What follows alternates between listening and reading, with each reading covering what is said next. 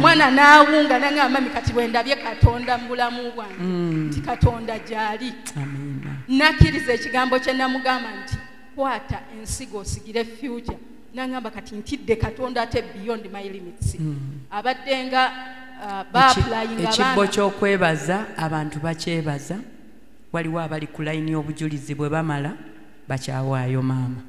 Baapulayinga abaana 1,147 ne bawaako abaana 120 nga kwabo kuliko aba senior 6 mukaaga bokka. Neewunya okuba nti n'owange Mukama yamuteekamu abo. Ebibyo bibadde nga biyitamu smoothly kyokka nga wa senior 6 ate nga kwabo kuliko n'aba university. Nenga gwe bayita ne bamugamba Patrick twagala ogende mu mawulire twagala okole bwoti twagala okole bwoti. He's not so active but he's blessed by God. I just thank God. Ekyo ekyamagero nkifunye mu church eno. Ekitiibwa n'ettendo bidire Mukama. Amen. Yesu yeebazibwa abooluganda. Amiina. Nange njagala okwebaza Mukama. Mukama nkoze bulungi. Mukama yeebazibwe. Neebaza Mukama eyandeeta mu church eno. Bannaye Mukama nkoze bulungi. Neebaza Mukama ku lw'emirimu gyange. Mukama antundidde liquid soap mu ngeri eyeewuunyisa. Yesu yeebazibwe. Nobeerawo kuba kati eno tamu mbadde sitambula naye nobeerawo buli wiiki n'otabula ebidomola 5 nga babitwala ne biggwawo. Mukama yeebazibwe. Ekitiibwa n'ettendo mbiddiza Mukama. Ekirala kye neebaliza Mukama, neebaza Mukama ku lw'amaka gange. Mukama abadde mwesigwa mu maka gange. Mukama atugabiridde. Mukama asumuludde omwana wange. Nali naakajja mu kifo kino bwe nazaala bebi wange. Mwenna mumulaba bwe nali naakajja mu kifo kino nga buli saavisi nze ekigambo nga nkiwulirira eri wabweru ku kantiini. Mukama yeebazibwe. Naye ng'ekibonyabonya omwana wange baakimulaamirizaako lwe namuzaala nga naliwo nga n'omuntu eyamulaamirizaako mu maanyi. Mukama yeebazibwe. Naye neebaza Mukama nti ye kabaka w'abakabaka, ye Katonda ayinza ebintu byonna. Mukama yeebazibwe. Neebaza Mukama nti kati ntuula mu kyaki nempulira ekigambo ne kiggwa ng'ate n'omwana ali mu kyaki. Mukama yeebazibwe. Ekitiibwa n'ettendo mbiddiza Mukama. Mukama ankoledde bingi. Mukama asumuludde amaka gange. Nze okubeera mu bufumbo kisa kya Katonda. Mukama yeebazibwe. Kubanga nze bwe nakyaza omusajja bwe twakomawo okuva okukyaza ewaka embeera n'etabuka embuto ne zivaamu byali bingi naye neebaza Mukama. Mukama abadde mwesigwa mu bulamu bwange. Mukama asumuludde omwana wange era ngenda ne ŋŋamba naye Mukama kwegamba n'obeerawo n'oyogera n'ekintu. Mukama aleese obumu mu maka gange. Mukama yeebazibwe. Omusajja n'akkiriza n'otuula n'omuwa ekigambo ne musaba nga mukwataganya emikono. Omusajja owange neebaliza ddala Mukama nga Katonda yekka. Mukama yeebazibwe. Ekyo kikulu nnyo. Nze siina kye nnyinza kuwa Mukama naye mugamba nti Mukama weebale. Era buli muntu yenna ali eyo ng'oli mbufumbo ng'olina w'oyita. Nze nina we nayita naye Mukama mulabye nga mbeererawo. Mukama mulabye nga ateme kubo n'otuuka ku pointi nga Katonda yekka yasobola okuyisaawo. Naye neebaza Mukama abadde mwesigwa mu bufumbo bwaffe. Tukyali babiri n'omwami wange ate tuli bumu. Mukama yeebazibwe. Ekitiibwa n'ettendo mbiddiza Mukama kubanga abadde mwesigwa. Haleluya. Nga sinnaba kwerabira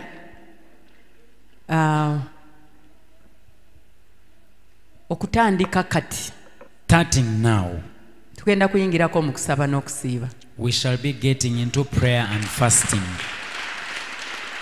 Okuddamu okulya Monday akawungeezi. Eating again is Monday in the evening. Twambale ku maanyi. So that we get empowered. Tubeeko bye tuwangula mu linnya erya Yesu. So that we can overcome some things in Jesus' name. Bw'oba okiwulira. If you feel it, yingira mu ssaawa ezo 24 ze tufunye.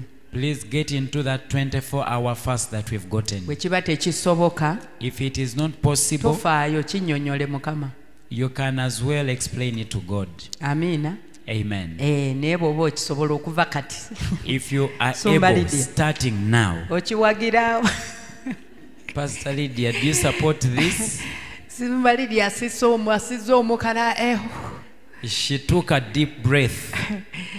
So, bw'oba okisobola tukiyingiremu. If you're able, please let's do this together Twambale amaanyi. so that we get empowered.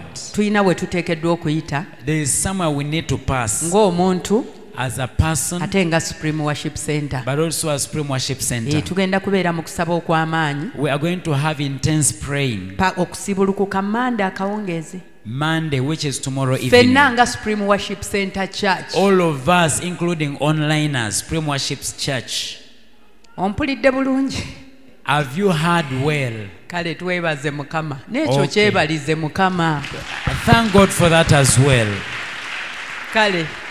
Abooluganda Mukama waffe yeebazibwe. Amiina. Neebaza Mukama eyamponya ekitambo kyagendanga kikula mpola mpola bwe tuba mu nsi tetubitegeera. Natambula mu basawo ne bigaana ne ŋŋamba nkoze ntya nafumbirwa kyatandika nga nkyasoma nga ngugumuka nenva mu ddoomu n'enziruka bannange nakomangawo mpulira obuswavu siri mulokole sibimanyi mbuulira maama ŋŋamba jjajjaawo yagenda ku musawo nga banoonya luzaalo ne bamuweerako n'omugenyi bannange natambula mu basawo ngenda okufumbirwa ng'omusajja mubuuka bwe nga nziruka omwami wange musirise nnyo nnyo teyanyeganga tuzaala abaana nga n'abaana bwe bali paka Mukama lwe yankwatirwa ekisa n'endokoka naye ngenda n'embeeraawo mu buliri ne ŋŋamba naye nange sikyadduka n'abaana tebakyadduka ekitiibwa n'ettendo n'enkiddiza Mukama ekirala abooluganda Mukama waffe yeebazibwe neebaza Mukama eyanjigye muleeba nga ndi mulamu abooluganda Mukama waffe yeebazibwe neebaza Mukama aweeredde abaana bange asooka wa senior 6 yakola bulungi n'omulala agenda kutuula guno ssomero lye limuweerera n'owa senior 4 ssomero lye limuweerera n'owa P7 noono omuto twavudde bulungi muleeba ekitiibwa n'ettendo nkimusanga nkiddiza Mukama. Amiina. Abooluganda Yesu yeebazibwe. Amiina.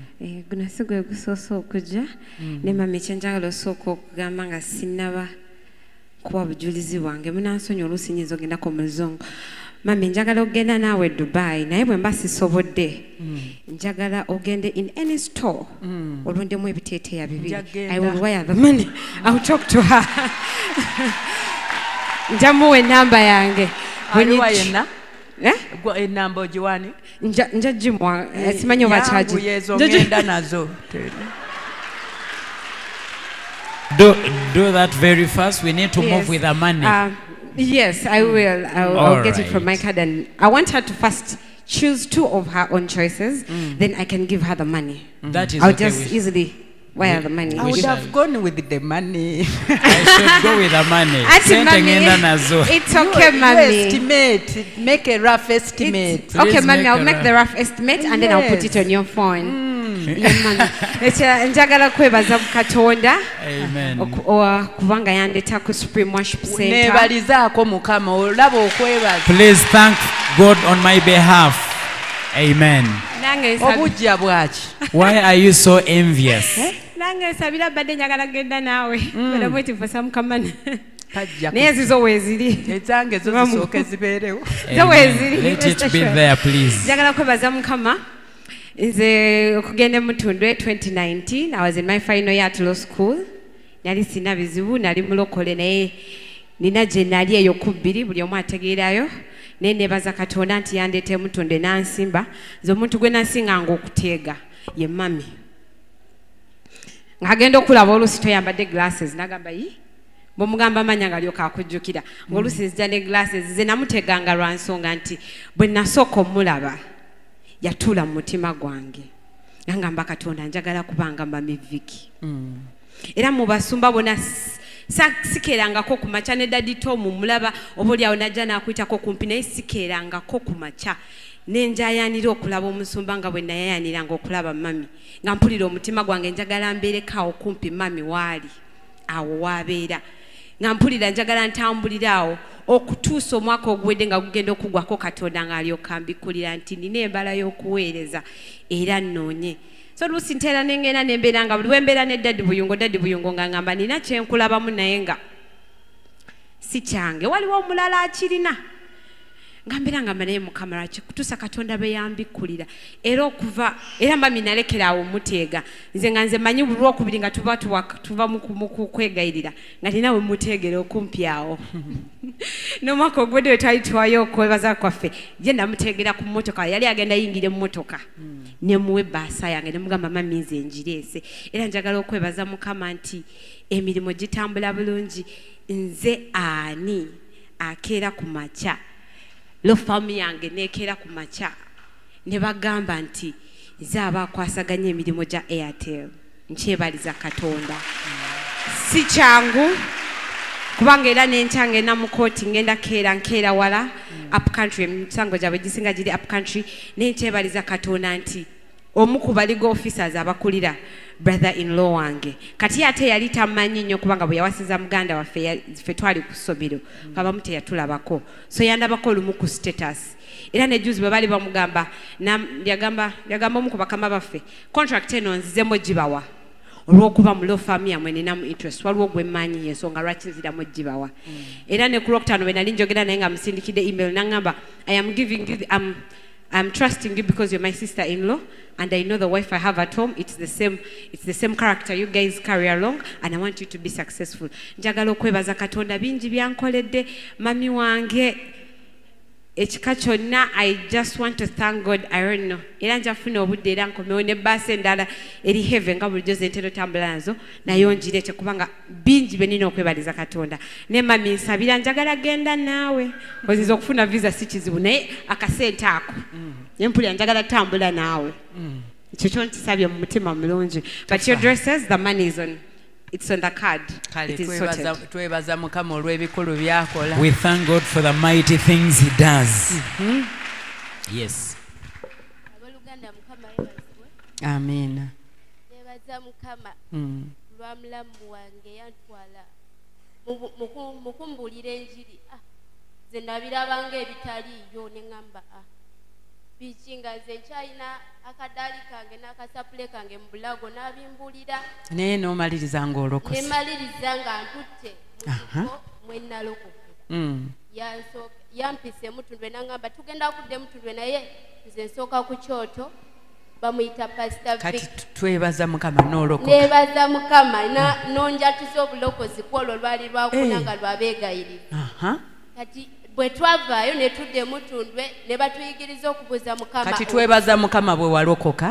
Mukama akoze ebikulu n'ebyamaanyi. Bwe nalokoka Mukama babadde banvumira mu bulokole naye ekyabulemedde kati mbadde nzijayo kali aka positioning Musumba Emmanuel Kamaya bwe yayigiriza mu kifo kino ne ngamba Mukama baawo nali nakafuna ebizibu by'okufiirwa omwana ne ngamba Mukama olayi katonjagala mu kifo kino nali sajja wadde n'ekikumi mu nsawo ne ngamba Mukama bw'oba wansimba mu kifo kino baako akabonero kondaga natula n'omusajja nga simumanyi nga simanyi na waava naye kati Musumba aba amaliriza okugamba nti buli muntu yezuule waalina okubeera. Omusajja oli nampa 15,000 ez'okuwaayo nenzirayo nefuna ekyoto Mukama nga ngamba nti ansibye mu kifo kino. Nebaza Mukama kubanga siri mu kifo kikyamu. Amina. Abaluganda Mukama yebazibwe. Amina. Nze ngenda kufukamira wansi sigenda kuyimirira. Mukama yebazibwe. Amina sebo. Okusooka nebaza Mukama eyandokola. Ekyokubiri nebaza Mukama olw'ekisiibo kino ekiyingiddewo. Okusiiba si kwangu naye nange ngenda kusiiba. Amina. Amina.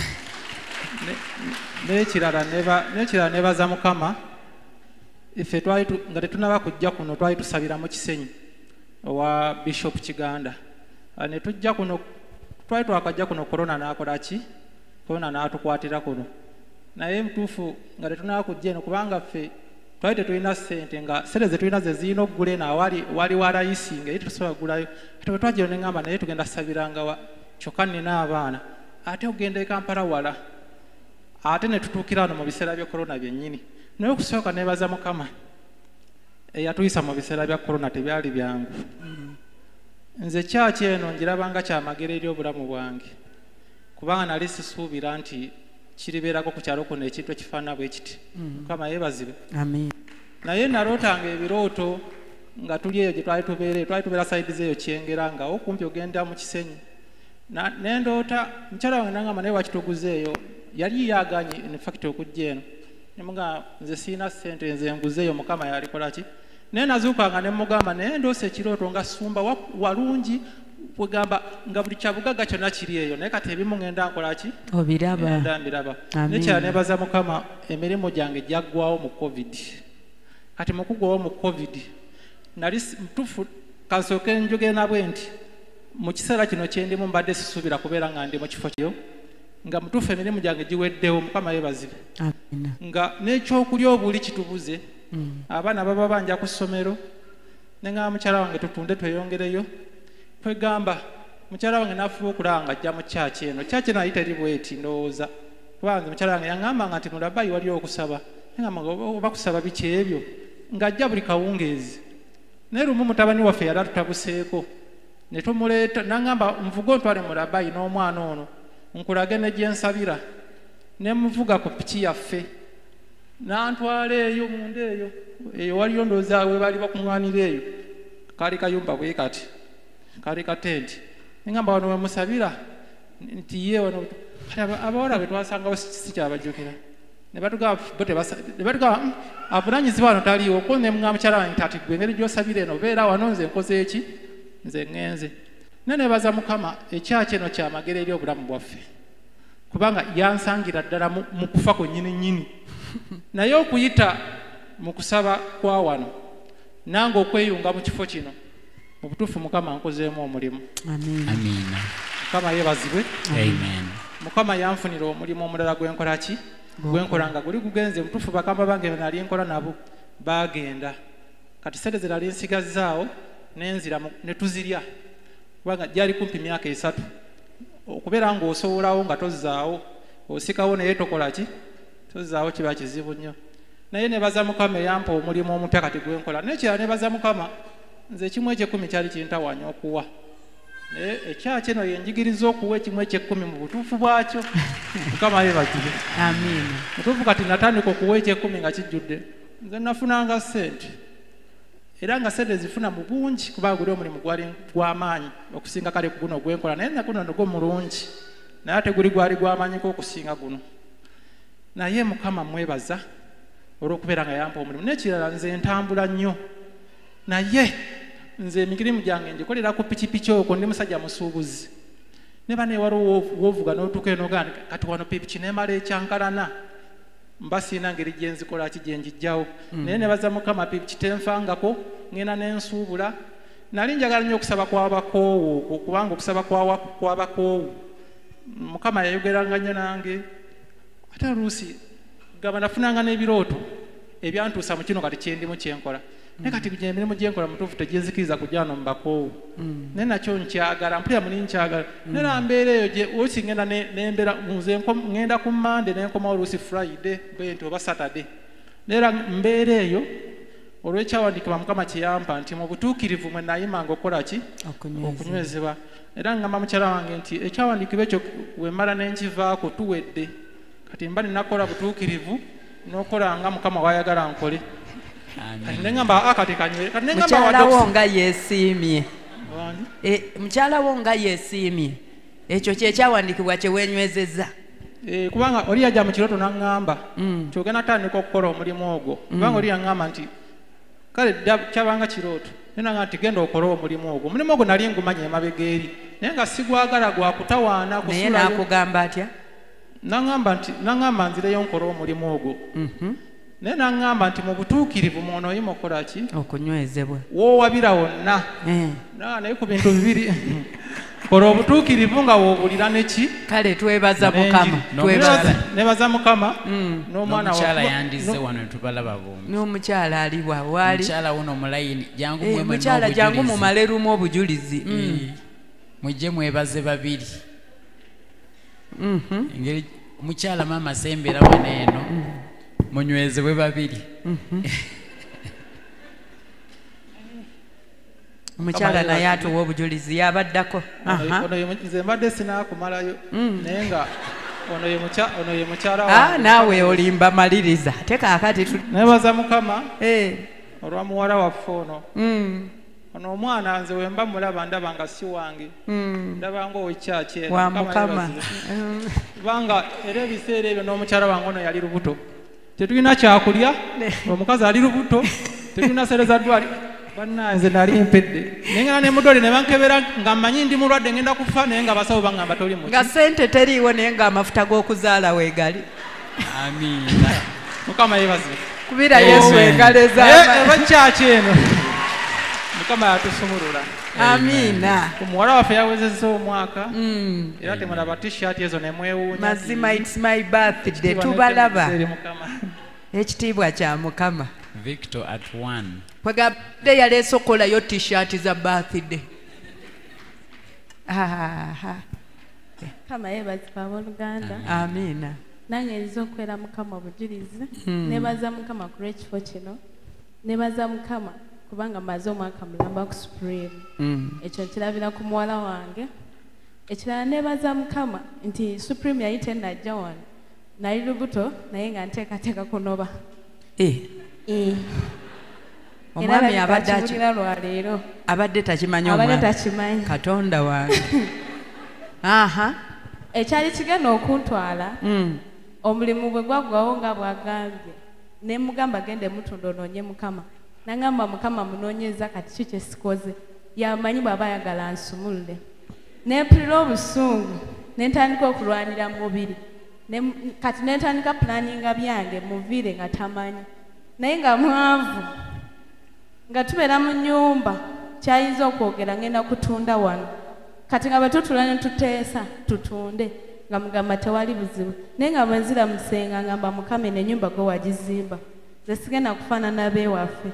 Bw'eba ennyumba eno wagizimba nga tenfaanana leka ebeerewo abantu basigale nga boogera nti wanzimbira ennyumba etanfaanana.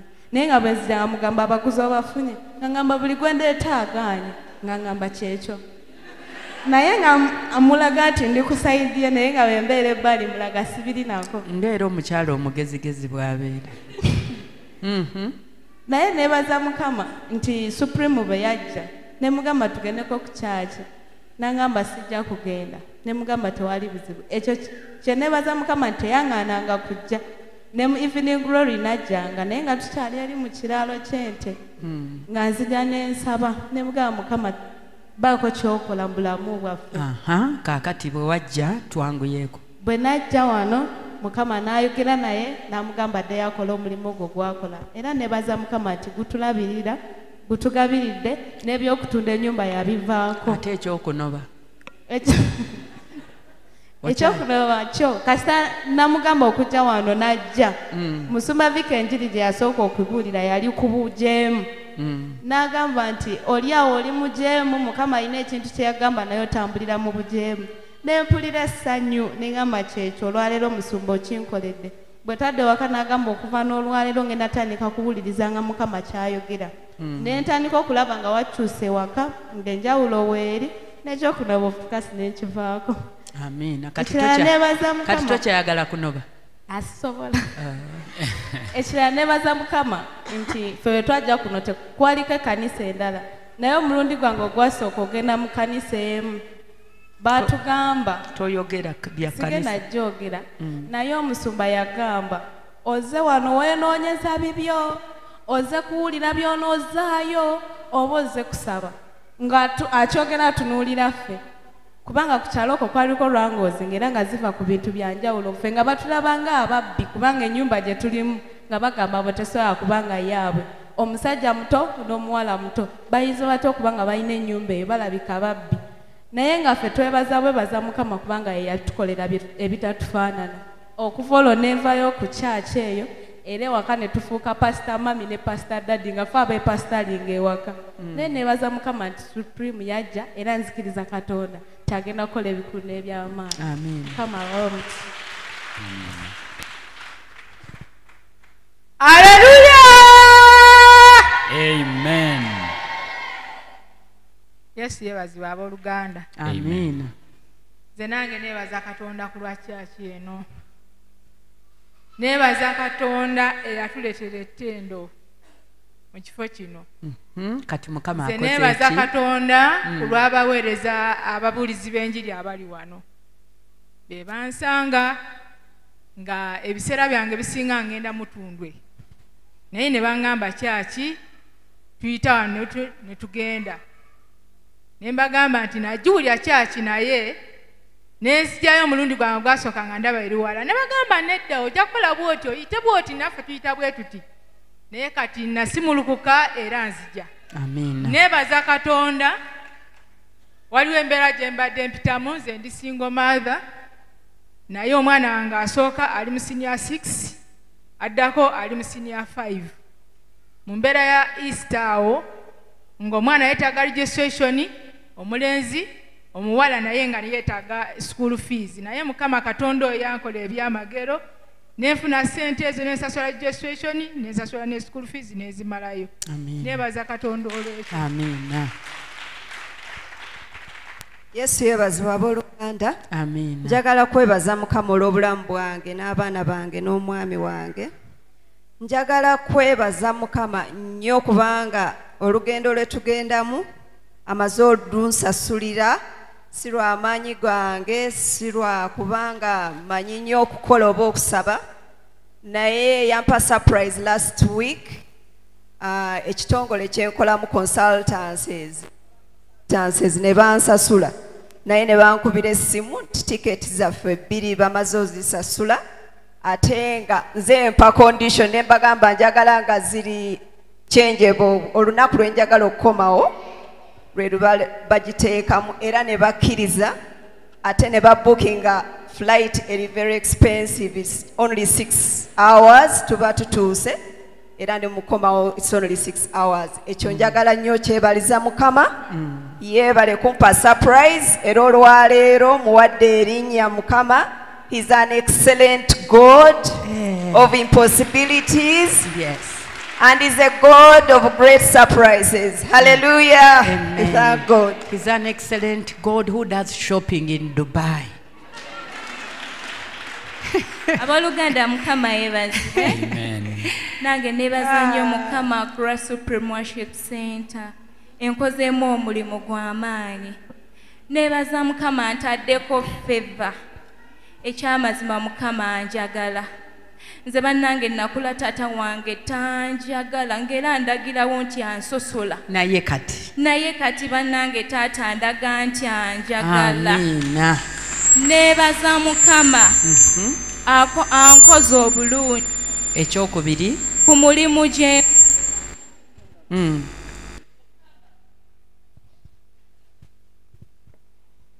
Mukama ntaddeko favor bannange nanyimusa era nayogedde ne director naŋŋamba omusala gwo gugenda kukyuka. Bannange nkyebaliza Mukama kuba engalo ez'amaanyi era neebaza Mukama alese omwami wange mu kyaki eno. Yes. Kimwebaliza era musaba abeere ng'ajjira ddala forever and ever. Omwami atuwuubireko bw'aba asobola ayimirira mulabeko. Ekitiibwa n'ettendo nkiddiza Mukama. Ekitiibwa naffe tukiddiza Mukama. Ssebo tusanyuse nnyo okulaba mu kyaki eno era bw'oba osobola beera ng'ojja buli Sunday. We are so happy to see you, sir. Please make sure, if possible, you come every Sunday. Abooluganda Mukama yeebazibwe. Amiina. Amanya gange bampita Lukundo Eva. Era nga kale like ndi exporter nafuna client e Dubai. Kati ku Easter twakola shipment twafuna parking tutero parking ka modali. Kati kola parking ka kale aba supplier abaletera ka modali yali musinga si mulungi. Kati netukola paka regular rolo lunako ku Easter nyini. Kati tukola regular client atero kwagala box 10 buli shipment je twatukoze ku kale buli shipment atero kwagala box 10. Kati kola twakola netukola nenga kamula ali mubinga muvundu je tweyongera ngo bikola nga byeyongera okuvunda kati nenga abanaye Mukama Katonda ankoze ntya twebaza Mukama. Kati kale like nensindikira walo clearing agent atero clearing ebintu byange ku kisawe ne musindikira message ne mugamba nyambo ngambire gundi client nti ebintu biganye shipment jongere mu wiki wakati kati n'asindikira client message client n'ayomba n'agamba agwe mukazi gwe osumbwa busumbu abantu kati ngenda bagamba nti benaga nti ngenda kola ngenda kubawa kamulali naye twamaliriza nga kamulali amukkiriza neddala tetwabikola ku olwo tugipushinga paka ku lwokuna this week ne biyitawo like twagikola ku lwokuna this week wakati kati nebaza mukama nti ku lwokuna like kale yakiza okuddamu otuwa gundi order netukola ku lwokuna ebintu ne bigenda amiina nebaza mukama olwekyo amiina aha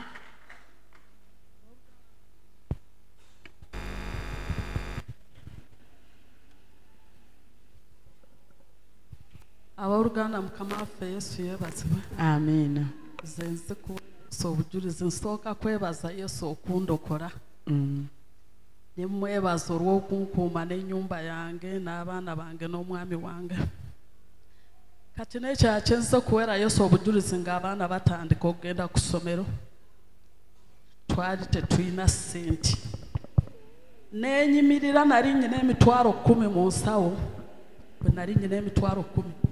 Nentuuza omwami wange ne mugamba naye omanya ati abaana batuuse okugenda ku ssomero. Nyina abaana ba siniya yakuna 2, nyina owo siniya yakubiri omu n'abasigadde mu primary. Ate nga njagala bakyusa essomero kubanga gye baali basoma baali tebasoma bulungi.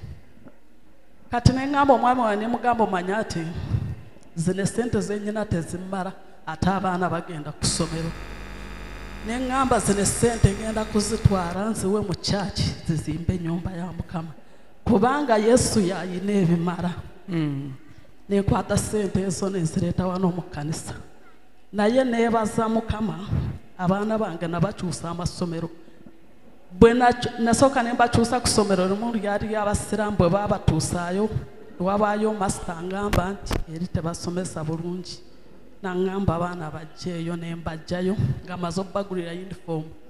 Ne mbatwala ku ssomero eddala ne ntuukayo bwe natuukayo neesanga dayirekita ng'amumanyi. Nansanyukira bwe amala okunsanyukira. Abaana baali basasula ssente nnyingi nansalirako ku ssente. Ne ssente z'okuwandiisa zennyini yamala nansalirako gyali 2,000 nangamba ogenda kuleeta buli mwana mutwalo gumu. Abaana ne mbawandiisa ku ssomero nesigala. Naye olunaku lumu nga nkabira Mukama ne mugamba Mukama abaana tebalina school fees ate wagamba nti olusomesa abaana baffe. Omulundi gumu bwali kukya ku makya Mukama nampa oluyimba nangamba nti ye Katonda waba abalina omubiri tewali kimulema.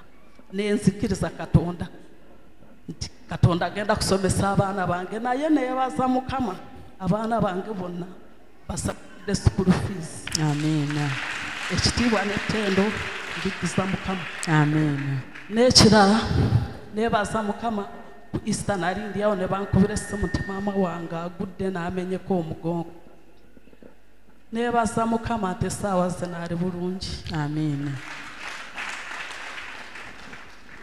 Haleluya. Amen. Mukama yeebazibwe. Amiina. Nange neebaza Mukama olw'ekifo kino kuba nalokokera wano. Amiina. Nali muno nga ntaayaaya naye nga nze buli we ŋŋenda mpulira ng'era siyatulanga mu mwezi oba mu myezi 2 nsabayo ogwo. Nenzira ewaka nentuula naye olwali nnya wano lwe lunaku lwe nalokoka. Amiina. So neebaza Katonda olw'ekyo. Ate neebaza Katonda nti okuva lwe nalokoka ndabye ekisa kya Katonda. Neebaza Mukama nti abaana bange ne famire yange agiwadde obulamu obulungi. Awadde abaana bange amagezi. Mu mwaka last year omwana eyakola n'afuna 4 ne bamuwa scholarship ku budde esesa asomera bwereere. Neebaza Katonda nti ogenda ku ssomero n'osanga ng'abaana bo be bakulembedde. Ekyo kiba kisa kya Katonda si maanyi gaffe. Amen. Nkyebaliza Katonda. Neebaza Mukama nti ku Lwokutaano nali ku radio emmere y'omwoyo gwo. Pastor Tom n'ayigiriza n'agamba nti buuza Katonda ajja kubuulire biki ebikusumbuwa kubuulira abalabe bo. Nensaba ekiro ne ngenda ne neebaka ku Lwokutaano ne nga Katonda jangu yogerako nange kuba musumba akyogedde. Najja nambuulira n'ekiro nensaba ne muganga yogerako nange najja n'abandaga bulungi n'ebyo bakola n'abindaga. Neebaza Katonda olw'ekyo era Katonda mmanyi bingi byagenda okutukozesa. Mukama abawe omukisa. Amiina. Amen. Abooluganda Mukama yeebazibwe. Amiina. njagadde okwebaza Mukama olw'okunsobozesa okumalako emisomo gyange. Namaliriza A-level omwaka oguwedde naye tebibadde byangu. To the extent nti nasoma O-level in 4 schools. Naye nga teri ssomero lye bangoba, but it was just all about income instability ewaka. Naye nga Mukama abaddenga nange. Naye ekyali kyewuunyisa nti mwaga amasomero ana ge nasomeramu, one of them I almost didn't study, which was senior 3. It was almost a dead year to me because natuka kulira essomero nga teaching is like an option. Nga tewali kye bangattako yadde. To the extent nti ne daddy wange yali agambye nti tewali ssente, yali aŋŋambye nti nziremu senior 3. Naye kati wamaze okusoma. Nze ne ŋŋaana. Kati we nagenda mu senior 4, Mukama yannyamba ne nsobola okusoma nga we nasobola. Ne nsobola ogiyita. Kati we natuuka ku A-level nga mami ambuuza oyagala kukola ki, ne mugamba njagala kukola sciences kuba nali njagala kuba musawo kuva dda.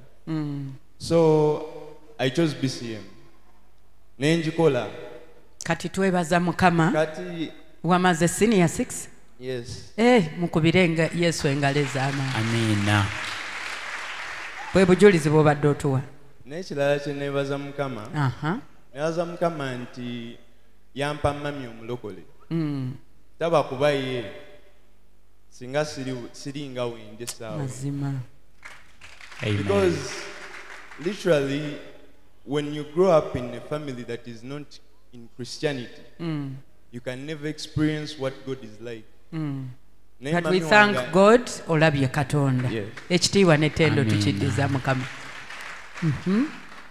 Yesu yeebazibwe. Amina. Nze wano okwera Mukama obujulizi.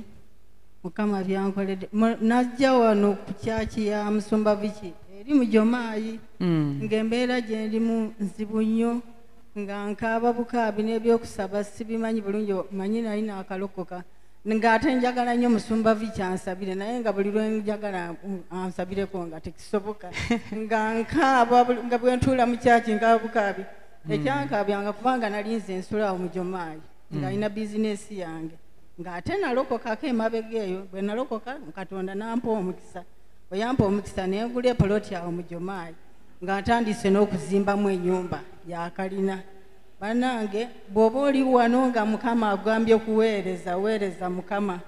Nze olwampa epoloti eyo netandika n'ozimba ne neerabira okugendanga mu kyaki nga sikyagenda mu kyaki. Bannange ebintu byonna byakubibwa.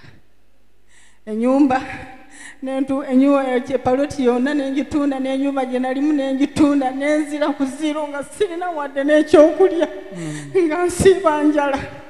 N'enziruka n'engenda ku kyaki emutundu. Mu kyaki emutundu n'embeerawo nga nsiiba njala, ate nalina abazzukulu 2 nga tusiiba njala tusula njala. Nga nawano we nali nsula nga ntya n'okugyawo nga n'esente ezinzizaawo sizirina. Naye kati twebaza Mukama. Kikulu kya byonna.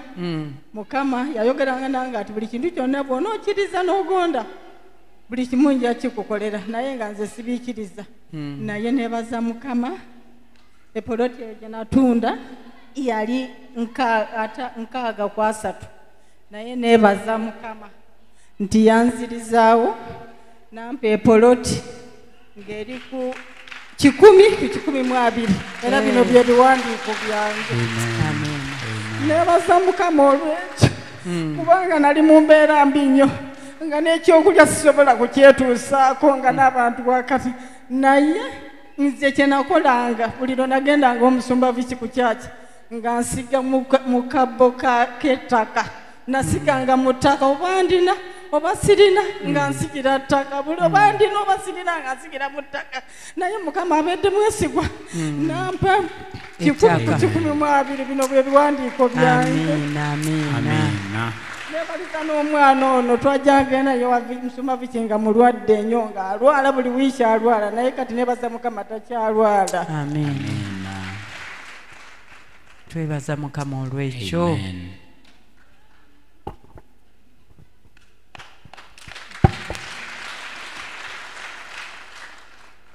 Mukama waffe yeebazibwe. Amiina. Nange neebaza Mukama olw'okubanga ndi mu kifo kino. Neebaza Katonda eyampa ekisa eky'okugonda nenzija mu kifo kino kubanga nayina gye nkuŋŋaanira naye nenvaayo olw'eddoboozi n'ekigambo Katonda kye yampa. Twebaza Mukama bwe watuuka wano. Neebaza Katonda bwe natuuka mu kifo kino. Ekyamazima twajja nga si birungi nnyo, bayitanga ab'okusabira abeetaaga ebyokulya nga ffe abasooka ku layini. Naye neebaza Mukama nti kati tebakyatusabira byakulya. Amiina. Ekyo nkyebalizaako Mukama. Olunaku lumu nali sirina lwondooza nali nzize mu beegayiriza nenzirayo waka. Abaana abakulu ne baŋŋamba maama omanyi omwana yabbye muwogo. Ne mbabuuza bukyanga nkula okutuuka wano sirabangako mubbi wa mmere. Watandise ddi ogende ebbe muwogo w'abandi? Ne mbabuuza mwamutaddewa nga baamuzizaayo we baamusimye. Ne mbuuza ye kati nkole ki mu mutima gwange? Ne mbabuuza nabo olumu kati tukole ki? Kati siraba amagezi. Naye ku makya bwe bwakya ne mpulira eddoboozi nga liŋŋamba obutuukirivu kuswala. Genda weenenyeze omukyala. Ekyamazima nasituka ne ŋŋenda ne ŋŋamba omukyala nsaba kisonyiwo abaana bakoze eki babbye muwogo. Ng'ekyamazima embeera nzibu, abaana bange nga mu Sunday school be basinga okunywayo obwoki. Banywa ebikopo nga 3 buli omu lwaki nti ng'embeera nzibu ewaki ewaka oba kato oba kakulu bonna banywa lumu kubanga bajja nga tebakoze eki tebalidde. Naye neebaza Katonda eyatusumululamu eyo embeera. Ekirala neebaza Mukama ku lw'abaweereza b'omu kifo kino kubanga ekyamazima mulimu abamu bentawaanyiza ennyo. Buli kaseera oba omukubira n'omubuuza musumba wano nkole ntya kati ki ekiddako? Nagamba saba. Neebaza Mukama abayimiridde awamu naffe ne batuzzaamu amaanyi ne batusabira kubanga namalako akaseera kati nga nzize wano nefuna miscarriage. Naye neebaza Katonda ne mwaka akaseera yakampisaamu bulungi. Ekitiibwa n'ettendo mbiriza. Amiina. Mukama waffe yeebazibwe. Amiina. Justin Nansubuga ndi musomesa omutendeke. Amiina. Neebaza Mukama Katonda eyandokola ate era nankuumira mu bulokozi. Natandika okuba ebidowooza mu vakiya senior 4 naye twakubangako ebyokusomero naye okutandika kuba kye bakita endongo natandikira mu vakiya senior 4 nga nnyumirwa. Kati bwe bajja nga ne bambuulira enjiri nga mbagamba temufaayo nja kulokoka. Kati bwe walokoka twebaza Mukama nti annywerezaayo mu bulokole. Ekyo kikulu nnyo. Ekyokubiri. Kati ekyokubiri neebaza Mukama Katonda nti nali saagala kulima. Nakulira mu kyalo naye nga mbagamba nze seezikako bigere nga ndaba. Era nga ne bwe ngenda ne nnima literally kubanga kyali mu mutwe gwange nga ndwala. Naye neebaza Mukama Katonda balangirira okulima ndowooza nga tukyali eri enalumunye. Ne nkwata enkumbi n'enzija. Nasookera oba wali. Wow, musana ne gutwokya bulungi nnyo. Naye neebaza Mukama Katonda nti nalimanga okuva nga wano bana wali ne mpulira nga mpeddeyo. Naye olwaleero nnimira ddala. Ekimu ku byanga n'okukolera mu kyalo kulima nga zisaagala kulima. Neebaza Mukama Katonda twali tuli awo ku ttaka awo ne njogera just bwogezi ne ŋŋamba ennyonyi eyo nja girinnya. Naye Mukama mwebaza nti awo ku ttaka awo ennyonyi nagirinnya nga sitaddemu yadde 10 n'ekyo.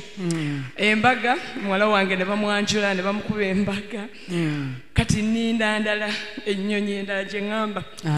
Era neebaza Mukama Katonda nti nteekako obugabirizi nviira bugoloobi naye teriyo olunaku lwemba nnina kujja kusaba nga tebinkute emirimu teginkute nennemererwa kujja kizibu.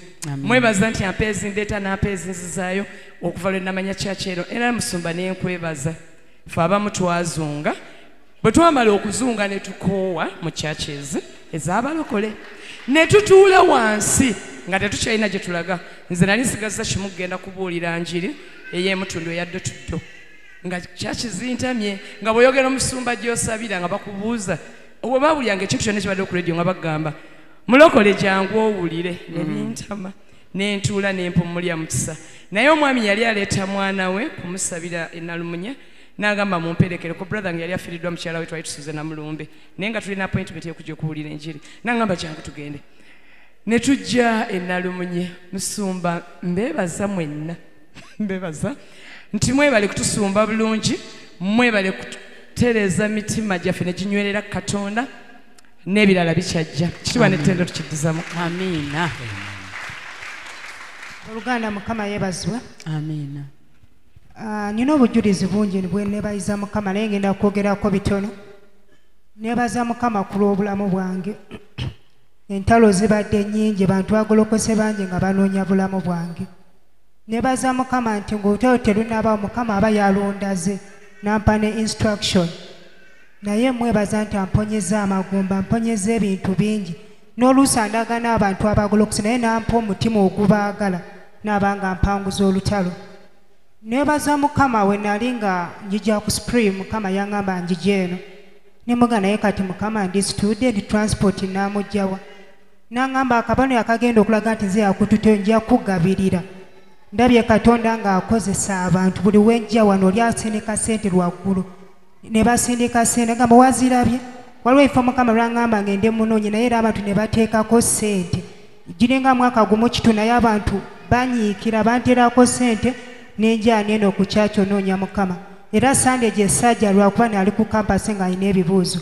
Ekirala neebaza Mukama olw'okusoma kwange nti kwawedde Mukama abadde mwesigwa. We nasooka okusoma nali ku diploma level taatange ne maama bajja ku kampasi nga bantikkira nali ku government sponsorship.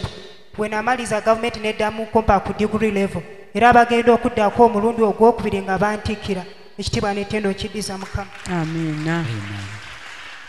Oluganda Mukama yeebazibwe. Amiina. Nange neebaza Mukama nti we twagula poloti omwami n'agamba okuzimba n'agamba tuzimbewo bulumu awo nga bubiri twebake ne mugamba n'agamba ziriwa z'olinawo n'ensirika nga sinaadde n'ekikumi. Naye nenjukira musumba Tomu yatugamba nti genda olangirire ky'oyagala. Nange we nadda eri ku poloti nga nangirira Mukama ennyumba ey'ekitiibwa nja kuweera obujulizi. Mukama yanzimbidde ennyumba ey'ekitiibwa musumba. Amiina. Era n'ekitiibwa nkiddiza Mukama n'ekirala neebaza Mukama nti tubadde tuli mutundu eyo nateete kati twaze ku mutala guno ate nensangayo mu butuufu ekyaki navudde mu maanyi n'enzira mu maanyi. Amiina. Ekitiibwa nkyebaza Mukama era negenda kuba kyaki yange. Amiina. Tusanyusa okulaba. Mukama yeebazibwa abooluganda. Amiina. Njagala kwebaza Mukama ku lw'ekifo kino. Njagala kwebaza Mukama ku lw'okasolya kuba kankoledde ebyamagero. Amiina. Mukama yali yaŋŋamba okweyama ssente n'ensooka neŋŋaana ez'akasolya. Naye twebaza Mukama bwe waziwa. Ne mmala neŋŋonda ne neeyama ssente era ne ndwawo tandika osasula. Naye bwe natandika osasula nasooka na nusu 1,000 nenzirako era nempaayo 1,000 nenzirako nempaayo 1,000 nempaayo 2,000. Ssente zaali ntono nnyo naye ng'ate nnyingi nnyo okusinziira ku nnyingiza yange.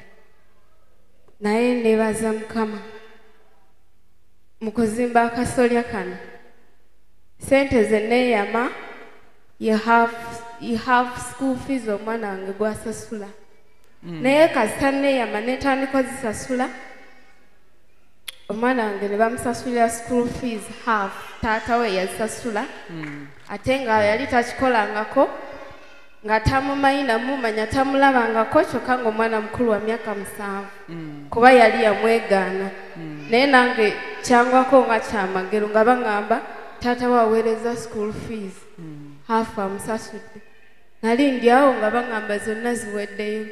Neebaza Mukama ku lw'akasolya kano. Amiina.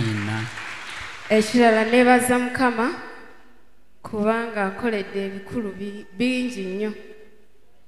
Sista wange yalokoka kuyita mu kwegayirira nebaza mukama nti kubanga mu kumunoonya n'okusiiba yanviirayo twatambula nga tugende Mutundwe mu covid kuva waka paka Mutundwe naye mukama n'atuviirayo ekirala nebaza mukama ku lw'enjiri ebuulirwa mu kifo kino waliwo enjiri musumba waswa gye yabuulira nga 8 January omwaka guno yali the quick and mighty hand of God mwezi guno nga gutandika naye ku kitanda nentuuka ekiro mu mbeera ng'etabuse naye nempulira eddoboozi nti omukono gwa mukama nenkowoola omukono gwa mukama twebaza mukama n'owona zimulamu kubanga amiina nebaza mukama ku lw'ekifo kino amiina mukama abampeera omusa amiina Hallelujah. Amen. Mukama yebaza Oluganda. Amiina. Nange nyebaza mukama olw'obulamu bwange bwakuumye ndi Proscovia kwehangana ndi mukyala mufumbo. Abaweereza beeteeketeeke be bagenda okusembayo. Ministers, please prepare, you'll be coming next. Ffe wamma gwegenda maaso. Ndi mukyala mufumbo mukama mpadde ezzadde ly'abaana 6 bawala 3 n'abalenzi 3. Nyebaza mukama kuba nayegatta ku buweereza buno tukyali erinaali munyi ndowooza bamu bandaba nazze nayegatta ku buweereza buno nga bandoze nga daddi bw'atera kugamba bakoroga akabina ne bakakyusa ekyamazima nazze mu kifo kino bandoze nga bansindikiza emizimu gy'ekikaba nfunye accidenti omugulu guno gulimu ebyuma ndowooza bangi bandabako nga ndi mu maziga amayitirivu nga nyina enaku nga nyina obusungu nga nyina obukyayi naye twebaza mukama nyebaza mami enjiri y'obuulidde yotubuulira MCF radio buza musumbawo enkozeemu omulimu nnyo ate bwe ngatta kweno kati simanyi ekinsobola kuwa mukama okwijjako okumwebaza amiina kati n'ekirala yebaza mukama era yampunya accident eno ebyuma bibadde mukugule ebiseera ebyo 2021 naye olunaku lwe najja musumba viki nansabirako yansabira ku Saturday olw'omukago olw'okubira ebyuma ne babijjamu amiina abooluganda kati nange nsobola kwambala akagata akalungi nintambula nkyebaliza mukama amiina ekyokubiri nyebaza mukama ku lw'abaana bange mukama yampa abaana abalungi ate abagezi eno etaamu yennyini abaana bange bonna basatu senior 6 senior 4 na P7 bonna bazze mu first grade amiina kubanga nasooka kubaleeta wano musumba n'abasabirako mukama n'abakola bulungi ekyokusatu mu bwangu nyebaza mukama w'ekifo kino abooluganda yawoneza muganda wange obujulizi obwe nabuwawo olw'okuna naye mpulira omutima n'ogamba mbuweeko mu bwangu nyebaza mukama muganda wange yafuna abadde mu ndimiro ali kulima kati bagenda kulaba enkumba gisuula awo kati we yagwa basitulako obusituzi ne batwala mu ddwaliro naye kati ali atya mami kati ali bulungi engalo ez'amaanyi nyebaza mukama nakubira musumba viki nimugamba nti muganda wange ali bibi kwanga bamukebera ne basanga omusuwa gutwala omusaayi omutwe gwayabika bagamba stroke talina kyamanyi n'obw'omusuna n'obwokola otya alinga afudde naye ninkowoola eguru nipita katonda wa supreme nita katonda wa musumba viki bannange aliwo katonda w'ekifo kino abooluganda wenjogeredde muganda wange yawonye bamusiibudde ali waka amiina ekisembayo musumba mbadde maze emyaka ndowooza nga 22 mu muzigo abooluganda nga tuzunze n'abaana ab'omukaaga banange mu kifo kino walimu katonda tunywere nga tuzunga omuzigo nga bwe mubimanya eby'emizigo nga batulangira banange ng'enaku eriwali omwami wange ebiseera ebyavuga booda obwavu naye bannange kuba nayegatta ku kifo kino nakowoola katonda ninsaba ninyegayirira naye winjogeredde ndi wange abooluganda sikyazunga ku mizigo obujulizi nyine bungi ku lw'ekifo kino mukama bampeera omugisa kitiibwa nitendo mbiddiza mukama yesu yeebazibwe bampita tosuubira nita neebaza ekigambo kye babuulira wano eka twali nga tetukwatagana ffenna nga tuyomba naye kati neebaza katonda tukwatagana twogera kimu tumiitinga mu second week of march nali wano nga tusaba pasa n'agamba tusabire abantu baffe tusabire omwoyo gw'okufa nali ndi awo nga tusaba neŋŋenda eka mama wange n'aŋŋamba bamutomedde eboda yali emutomedde ate emmotoka ennene zaali ziri eggayaaza nemugamba ekutomedde nemugamba kale katusooke tulabe ŋŋenda okutuuka eka nga ekigere kye baakoonye tekirinaako wadde buzibu neebaza mukama n'ekyokubiri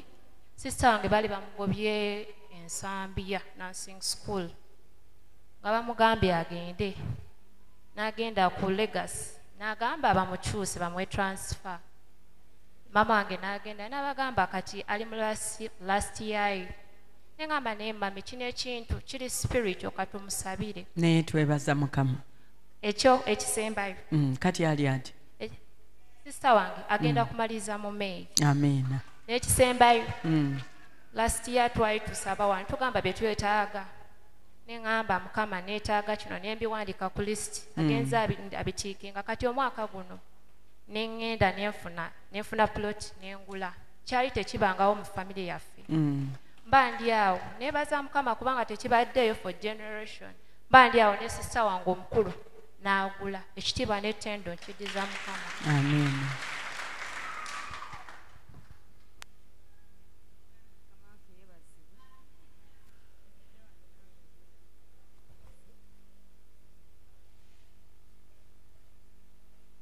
abooluganda mukama waffe yeebazibwe amiina nyimiridde wano okuweera mukama obujulizi nange gwe mulundi gwange ogusoose amanya nze kyamagero Kristine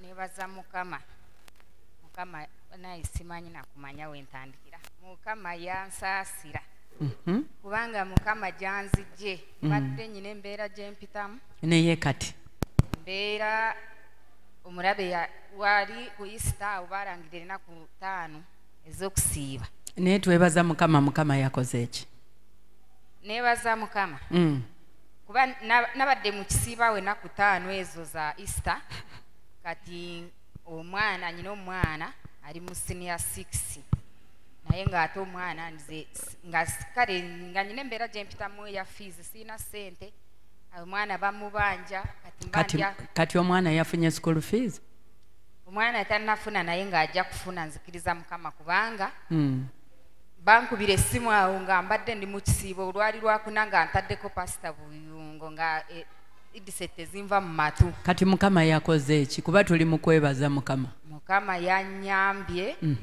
kubanga wadde fees zibadde tezinnalabika naye nga ye bamuyambye ne banyambye ne bamuleka n'akola ebibuuzo ne baŋŋamba ojja kusasula kuba bamubanja fees bamubanja ne registration amiina katonda yamulese n'akola ebigezo ajja kukola ebirala byonna n'ekirala n'omukuddayo awo kyali si kyangu musumba kubanga nagamba mukama bw'onoonyamba omwana wange n'ava awaka wano muweeredde okuva mu baby class naye nali siina ssente omwana asula asoma bitabo bagenda kudda ku ssomero siina ssente wadde n'ekikumi neŋŋamba omwana wange bw'anaagenda ku ssomero kwenetaamu ŋŋenda kuyimirira twebaza mukama yazzeeyo omwana n'addayo n'ebigezo n'akola baneiba bange bwe babaawo ekibaddewo ne bamulokole ejangu tusabireko kino na kino neŋŋamba mukama omwana wange bw'anaasigala wano mukama sijja kubuulira njiri ng'omwana ali wakabulirwa fees kitwebaza mukama yazzeeyo ku ssomero ntegeera naawe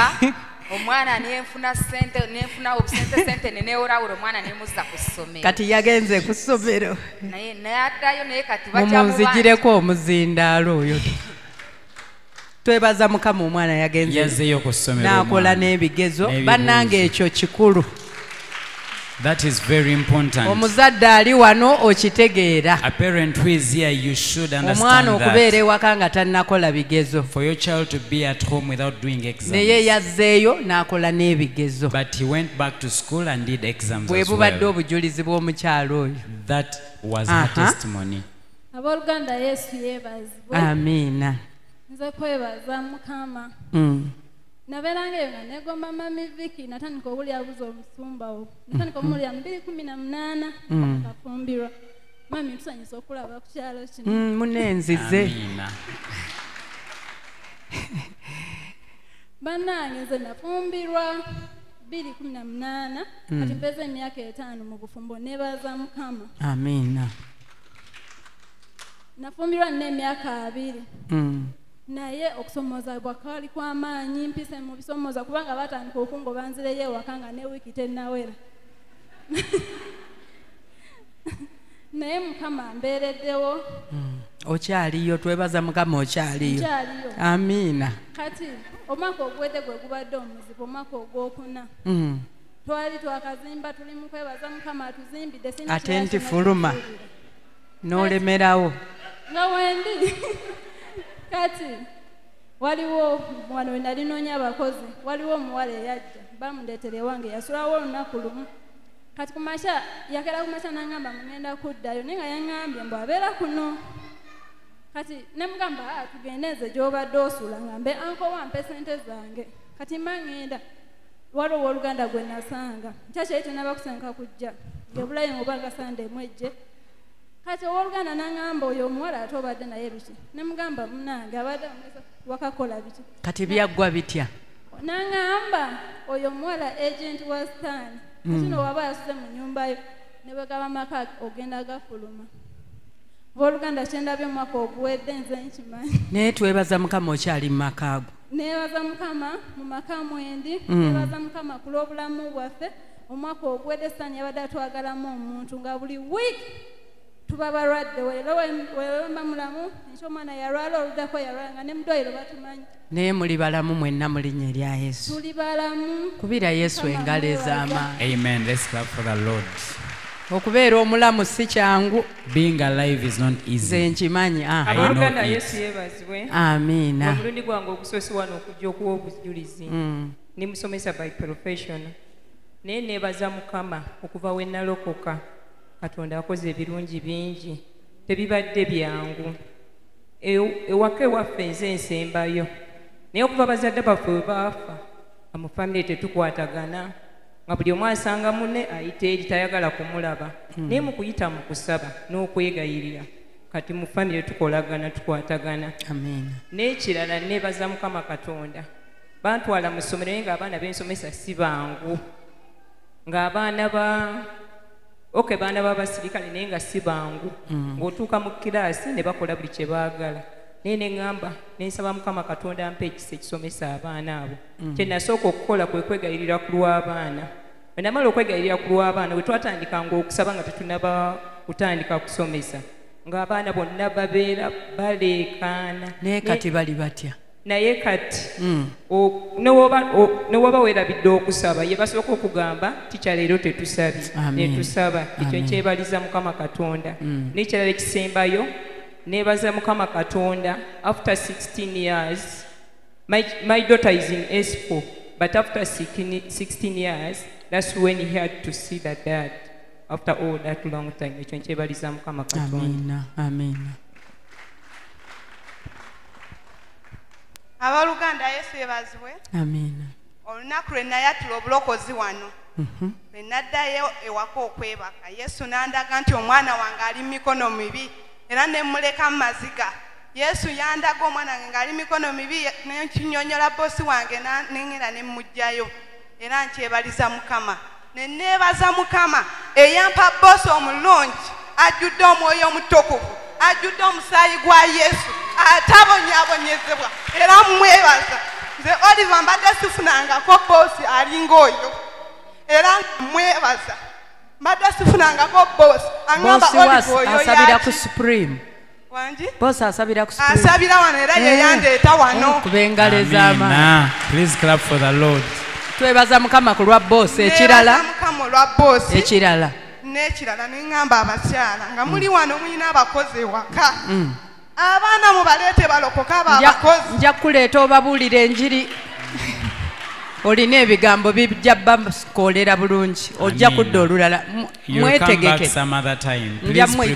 abalina abakozi b'obadde ogamba abo kale tujja kufuna akadde obujulizi yesu ebazibwa abooluganda nange njagala nnyo okwebaza mukama olwa bebbu wange olubuto lwange lwaweza emyezi 7 lwali nga katini nnyo butuufu ataza na kiro omusawo n'ampa amagezi mukulye nnyo oba okukajjamu nga kajja kuntawaanya akaana yes butuufu nange n'ekirowooza mu nze neŋŋamba oba kaveemu singa obonaabona nako naye oluvannyuma nenzijukira n'ekyukira ekisenge ne mubuulira mukama kati keekanukalamu nkalaba mwebaza katonda ku lwokubiri agenda weza emyezi 3 tamanyi bulwadde tamanyi ki bulumiza katonda olwekyo amiina toddangayo kajjamu ne bwe bakugambanga naawe abadde alowooza okukajjamu kati yeesitulidde bebi we abaweereza njagayo abaweereza 5 I want 5 ministers with a testimony. Kama bw'aba takoze gwe tuula. If God has not done anything, please sit. Mukama yebazibwa abooluganda. Amina. Njagala kwebaza Katonda olw'ekisa kye. Ku last Sunday yali Easter. Mutabani wange nankubira essimu okuva ku ssomero. Nangamba nti okugulu kumuluma. Nebiyita ebyolusaago. Kati oba yali Tuesday n'addamu nankubira nangamba daddy okugulu kunnuma. Nga saagala ave ku ssomero kubanga ali mwaka ogusembayo. Naye ne mugamba kale jangu.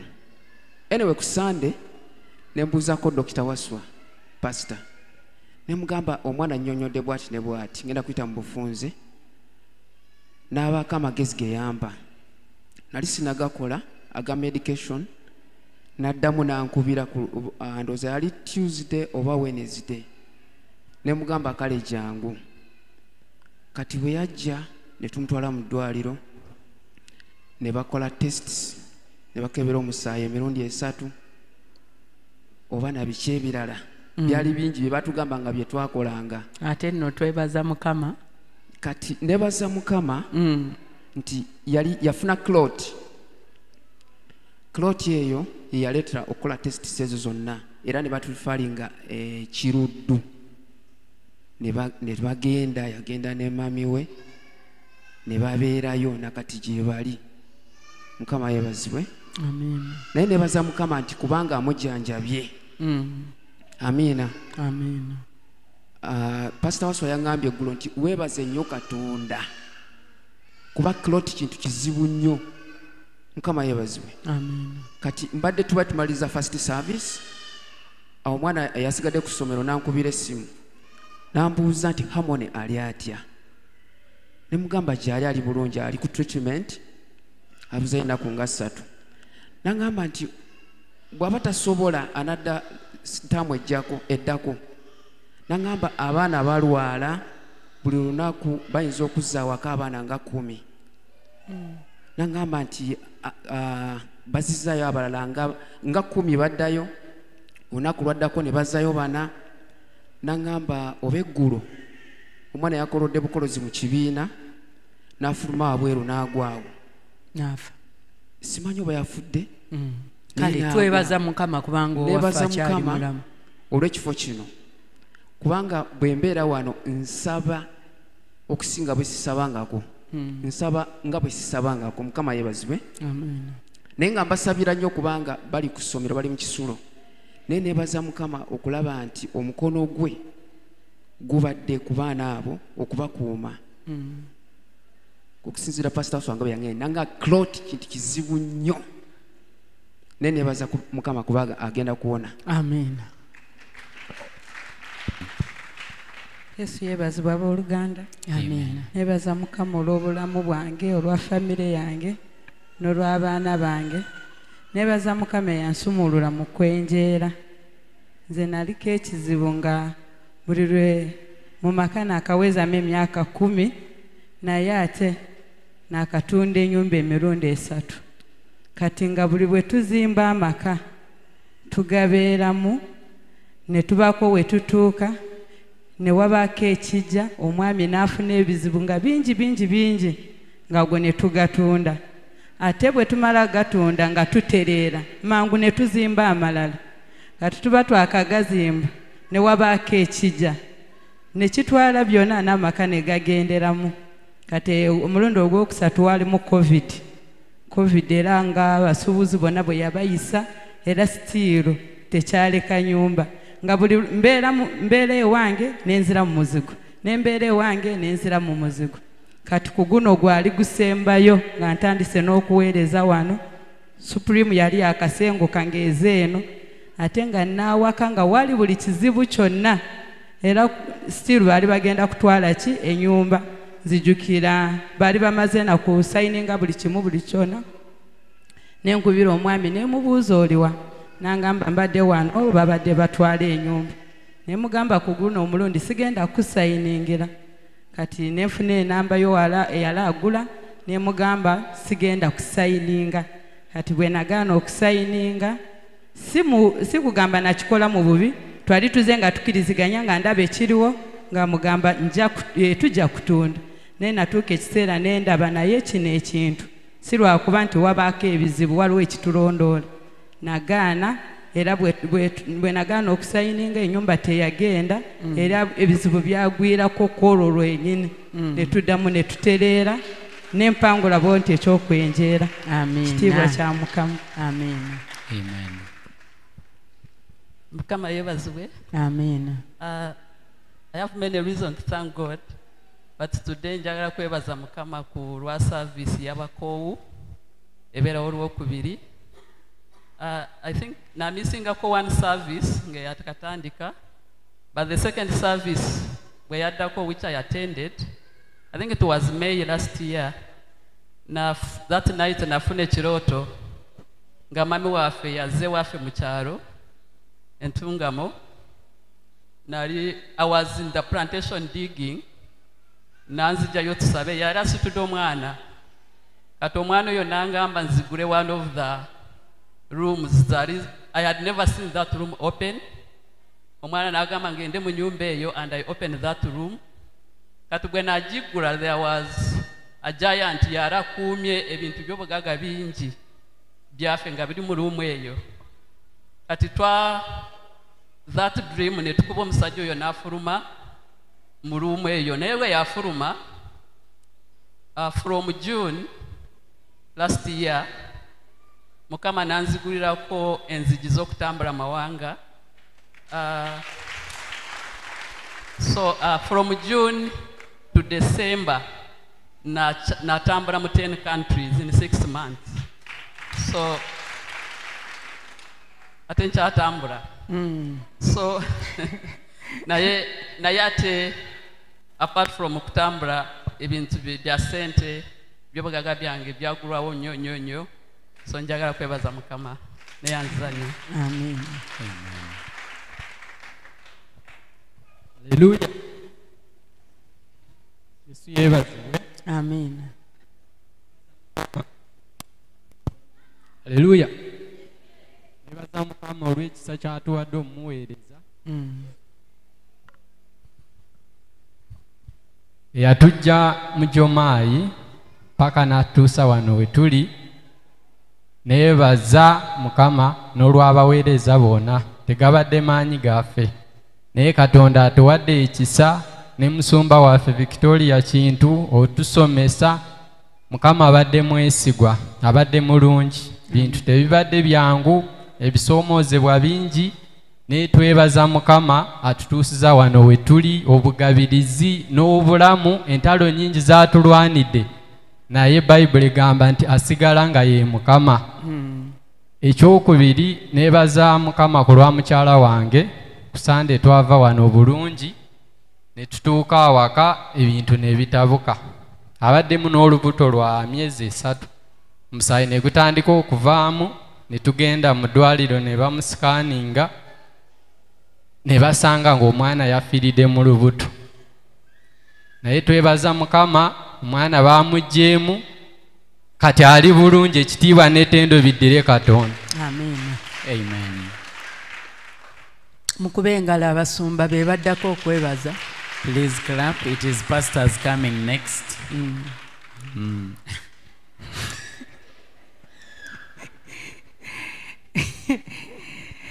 Mwangu ani omulala ali waliwo wakyaliwo. Mukama yeebazibwe. Amina. Nze neebaza Mukama olw'obulamu bwaffe n'olw'obulamu bwange. Mukama yeebazibwe. Amen. Nze njagala kwebaza Mukama kubanga bwe nali nga sinajja mu kifo kino nali muweereza mu kyaki emu nga ndi paasita w'abavubuka nga nfuuba nnyo ndabe nga bavubuka bannange tubuulira enjiri. Naye kyaki eyo nga eyina emize gye sijja kwogera. Naye twebaza Mukama kati. Naye kati neebaza Mukama, Mukama n'aŋŋamba nzije mu kifo kino. Negatte ku supreme n'endwawo n'enjeema, obulamu bwange ne bubeera bubi, embeera neyonooneka. Kyokka nga mami mmusanga nga buli we musanga mmotoka ye ne mukubira jjambo nga olunaku lwe yanziramu nawulira bulungi. Yali yakamala okunziramu yanziramu bw'ati, mu mmira yanziramu bw'ati ne mulaba ne nsanyuka. Nali awo ku Leblon. Kati eddoboozi ne liŋŋamba nti bw'onaaba togenze gye nakusindika obulamu tebugenda tereera. Nali nina ennaku nga ndi muweereza nga kwegamba nga kyakiyongayonga sikkiriza byekola, naye nga nze ate bwenkyogera nga endaba bubi, kati nga sirina sapooti yonna. Naye twebaza Mukama. Naye neebaza Mukama nti okuva we najja ku buweereza buno obulamu bwange bukyuse nnyo. Ekisembayo mukyala wange namulekayo kubanga Mukama yali yaŋŋamba nze nzekka nzije. Naye bwe nayingira ku buweereza buno nali sinnaba buyingira, kati ne ŋŋamba Mukama nnyamba. Bwe mba nnyingira obuweereza buno singira bw'omu, nnyingire ne mukyala wange tubeere nga tulya ku muti gumu. Mami tweyanziza, Mukama atukoze obulungi. Era ne ku kyalo gye tuva batumanyi nti tuli balokole nnyo. Amina. Mukama batuweera omukisa. Amina.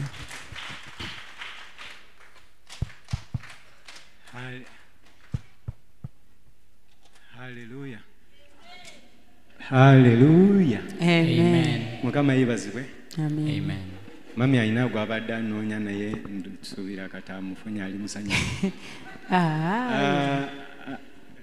Amazima gali siri muntu ndi munafu mu kuwa obujulizi. Ndi munafu. Eri yeeyo ndi munafu, simanyi lwaki ndi munafu. Kati mami ankutte mavumbavumba nga ne mukyala wange akyali mufumbira, kyafumbira abaana twandibadde ffenna. But Katonda akoze bikulu binene by'amaanyi mu bulamu bwange. Ekisooka both spiritual and physical, Katonda ankozemu omulimu. Ffe abasumba oba buweereza ekitukola ekisooka spiritual growth yo kyekimatalinga mu bulamu. Kasita osobola okukula spiritually, then na bino ebyomubiri bisigala bikola ki nga bitambula. So simanyi oba mpe side ya spiritual oba ya physical oba byombi. Ate ffe tumanyi. Mukama yeebazibwe. Amen. Mu buliwo ngenda ku obujulizi bwa mwaka gumu okuva supreme bwe twajja Esumba, twajja wano mu Gwakusatu okutuuka olwaleero we tuli. Naye mu mwaka gumu ogwo Katonda alina bingi byankoledde. Physically sayina mwana muwala, nalina abaana 3 nga balenzi, nga somehow nabivaako nze by'okuzaala nagamba abo bammala nga ndi contented.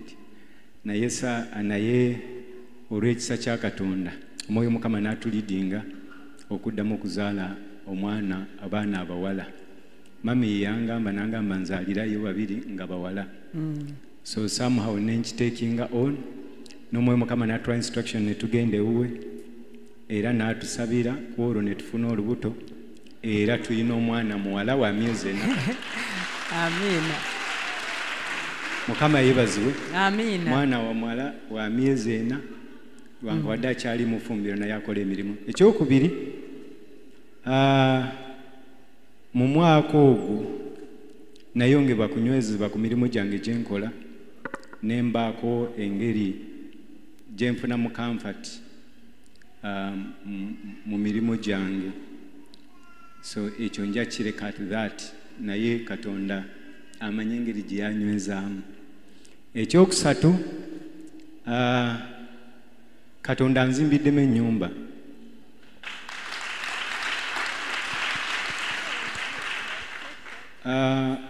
Mu mwaka mwezi ogwokuna omwezi oguwedde nagula ploti. Mu nsi nali muntu nnyo nga nkwata ssente naye nga nzizannya mu zzaala, so natundako ploti yange awo ekyengera era mukyala we nkataanobe. Ne kakati bwe tuyitawo ate nga yali mu kibuga kwennyini awo ekyengera, kati buli bwe tuyitawo nga kimuluma, so nayina okumuddizaawo. Katonda nanyamba at the end of the day ebyezaala n'ebivaamu. But omwaka oguwedde omwezi ogwokuna nengula ploti. Nengula ploti nentandikirawo okuzimba. Olunaku olwaleero mami bulijjo nga angamba ennyumba jingi, negamba sijingira nga sinaba kugitayiringa, nze nga njizimba. Wenjogerera olunaku olwaleero bali ku finishing batayiringa okusembayo. So ekyo nkyebaliza Mukama Katonda. Ekirala kangendeko ka spiritual part kati. Nina ebintu ng'abaweereza tubeera bye tulwana nabyo ng'abaweereza tuweereza nga tulina ebintu bye tulwana nabyo. Naye Katonda buli lukyagenda ng'akuyimusa, agenda ng'akuyimusa. Naye nina message gye nafunye ennaku nga 2 yanzizaamu amaanyi. Nina omulogo gwe wandiise kakongoliro gwe mbadde ndwana naye, si paati ya buweereza naye nga paati ya mirimu, naye nga ali ku ddaala lya kika kya waggulu. Luva ku bano be tulwana nabo abatwetooloola bobeera nabo abaveeko. Njogera ku balogo abali ku ddaala eriri international, naye nga ndudde ebbanga ddene nga twezooba naye. Ekineewunyisa nenfuna message naku was it yesterday but one nenfuna message nga waliwo omuntu abadde yakawangula emisinde egy'okwetooloola ebyalo egy'ensi yonna. Kati twabadde tulina conference najja nga guest speaker, naye conference eyo yabaddemu abaweereza ba Mukama, yabaddemu n'omulogo ogwo yabaddemu wakati ng'atudde, naye ng'azze ng'arespectinga nnyo omuntu oli eyazze okuva bweru w'eggwanga ajje kwogera gye tuli, naye yabadde atudde awo. Omuntu oyo bwe yasituse okwogera n'agamba ayina abantu bayagala kurecognize nga bamanyi, era n'anyimusa n'abaako n'omuweereza omwana gwe yayimusizza. Naye bwe yanyimusizza n'angamba mumpise wano okwogera, yes, naye annually is an army warrior. Ekyo kimu. Ekyokubiri n'agamba he's my master. Mukama yeebazibwe. Omusamizi ono bulijjo gwe ndwana naye n'agamba mbu ekyo tukimanyi, ng'akyogeza na busungu, nga admitting agamba ekyo tukimanyi, naye n'abaako ebigambo bingi bye yayogedde. Kiki kyengezaako kusikayo? Mbu Katonda agamba ateekateeka emmeeza mu maaso g'abalabe baffe. Ekyo ekintu tomanyi kye kitegeeza okuggyako ng'obadde otegeera kye mbadde mpitamu. Mukama yeebazibwe. So kati ekyo nkyebaliza Mukama Katonda. Ekyokulala kye neebaliza nnyo Mukama Katonda, munze ndi mukozi ow'ensi ate ndi mukozi owa Katonda. Nsavinga offices 2, but at the end of the day nze nsiiba nkola egya Kaisaali ate nsula noonya Mukama Katonda. Waliwo omuweereza omu ku baweereza mukwano gwange yangambako ekigambo, n'angamba wabula mukyala we yakusaddaaka, nga indeed ng'okiraba mbu yansaddaaka. So Katonda bw'aba nkoledde mu mwaka gumu ng'asobola okunkolera ebintu ebyonna, ate n'ankolera spiritual part ne physical part n'aginkolera, mwebaza, ekyo kibeera kisa. So Mukama nsaasire olw'okubeera nga si wange obujulizi. Mukama abampeera omukisa. Amen.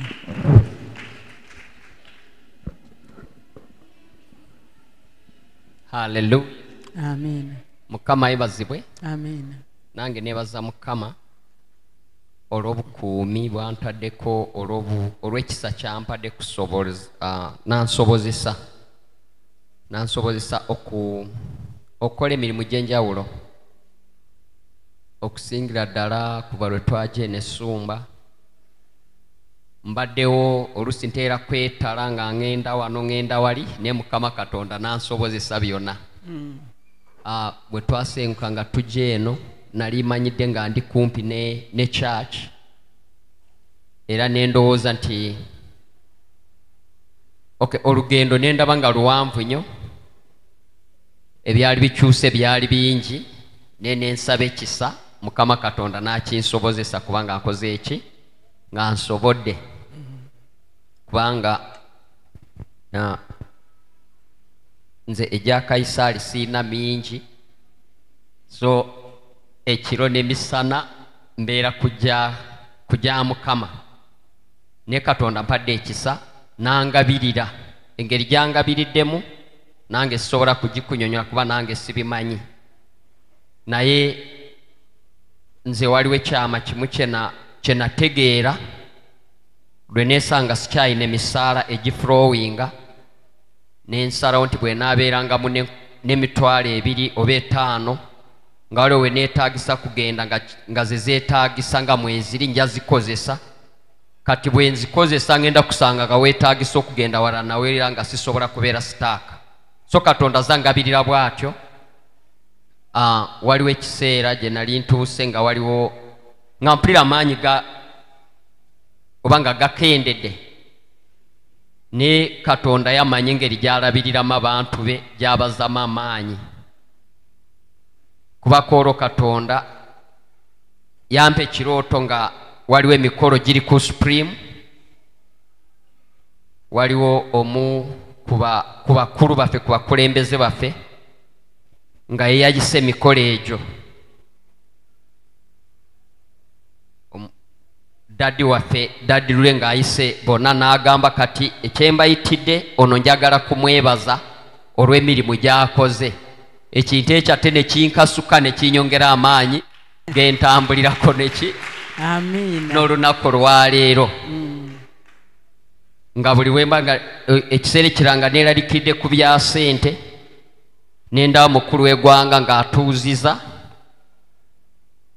kati nga bwe twali tutudde bwe yayimuka kwogera n'asooka kubuuza bano be twali tudde nabo kuba nali ntudde mu abo abanene, n'agamba ono ssente ze mwazimuwa? Ne bagamba nedda. N'agamba mwanguwe mukole ki? Muzimuwe.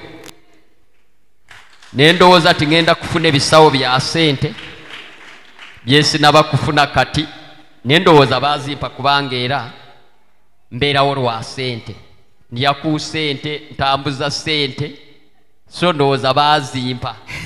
N'olwekyo neebaza Mukama kuba ankuumye ne famire yange, n'atugabirira, n'atuwa obulamu, n'atusanyusa, n'atuyisa n'awantu awandibadde wazibu. Nebaza Mukama ku lwa Supreme kubanga we nagira mu Supreme oba Mukama bwe yangatta ku musumba ku Mami Vicky, confidence yange yali ekendedde ng'egenze wansi, ate nga nali nazaalibwa n'enkula nga ndi muntu wa confidence nyingi, nga nze siina ekintu kyentya, siina office gyentya, kwegamba nga mpulira buli kimu kisobola. Ne waliwo bye nali mpiseemu nga confidence egenze wansi nnyo, nga okuddamu kugolokokawo nga bizibu nnyo. Ne Katonda n'angatta ku Mami Vicky eyaddamu era n'amukoza kuddamu kuzimba confidence yange, okuddamu kugolokoka n'ensobola kuyimirira nakati nga gyenengera wala nnyo. So Mukama Katonda byakoze mu bulamu bwange bingi nnyo nnyo nnyo, era n'essuubi ly'ebyo byakyakola nabyo bingi. Mukama abawe omukisa. Amen.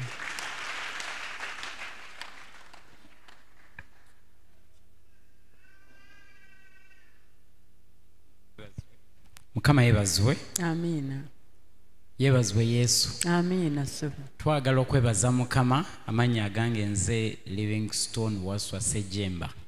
Mukama yebazibwe. Amiina. Ono mukyala wange Mumbeja Stella Nabagereka. Mukama yebazibwe Waswa. Mukama yebazibwe. Tumukweleko mu ngalo bannange. Yes. Sebo tuzikubye. Amiina. Yes. N'omuto firstborn wafagize omulangira Kyamagero Jamie Luke. N'omulala waali twebaza Katonda. Twagala okwebaza Katonda olw'amaka gaffe.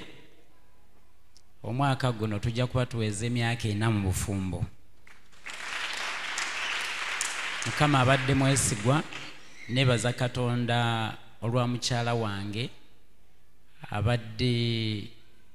abadde Mukama yebazibwe mpaji y'amaanyi nnyo. Mukyala muwombeefu, mukyala ayagala Katonda, mukyala mulungi. Kwegamba ebintu byabikwata mpola si kipaku. Mukama yebazibwe. Yes, n'olwekyo nebaza Katonda nti era bwe ntunulira abantu agamba nti amaka bana obufumbo bulungi. Yes, n'olwekyo weebale nnyo mukyala wange omulungi. Yes.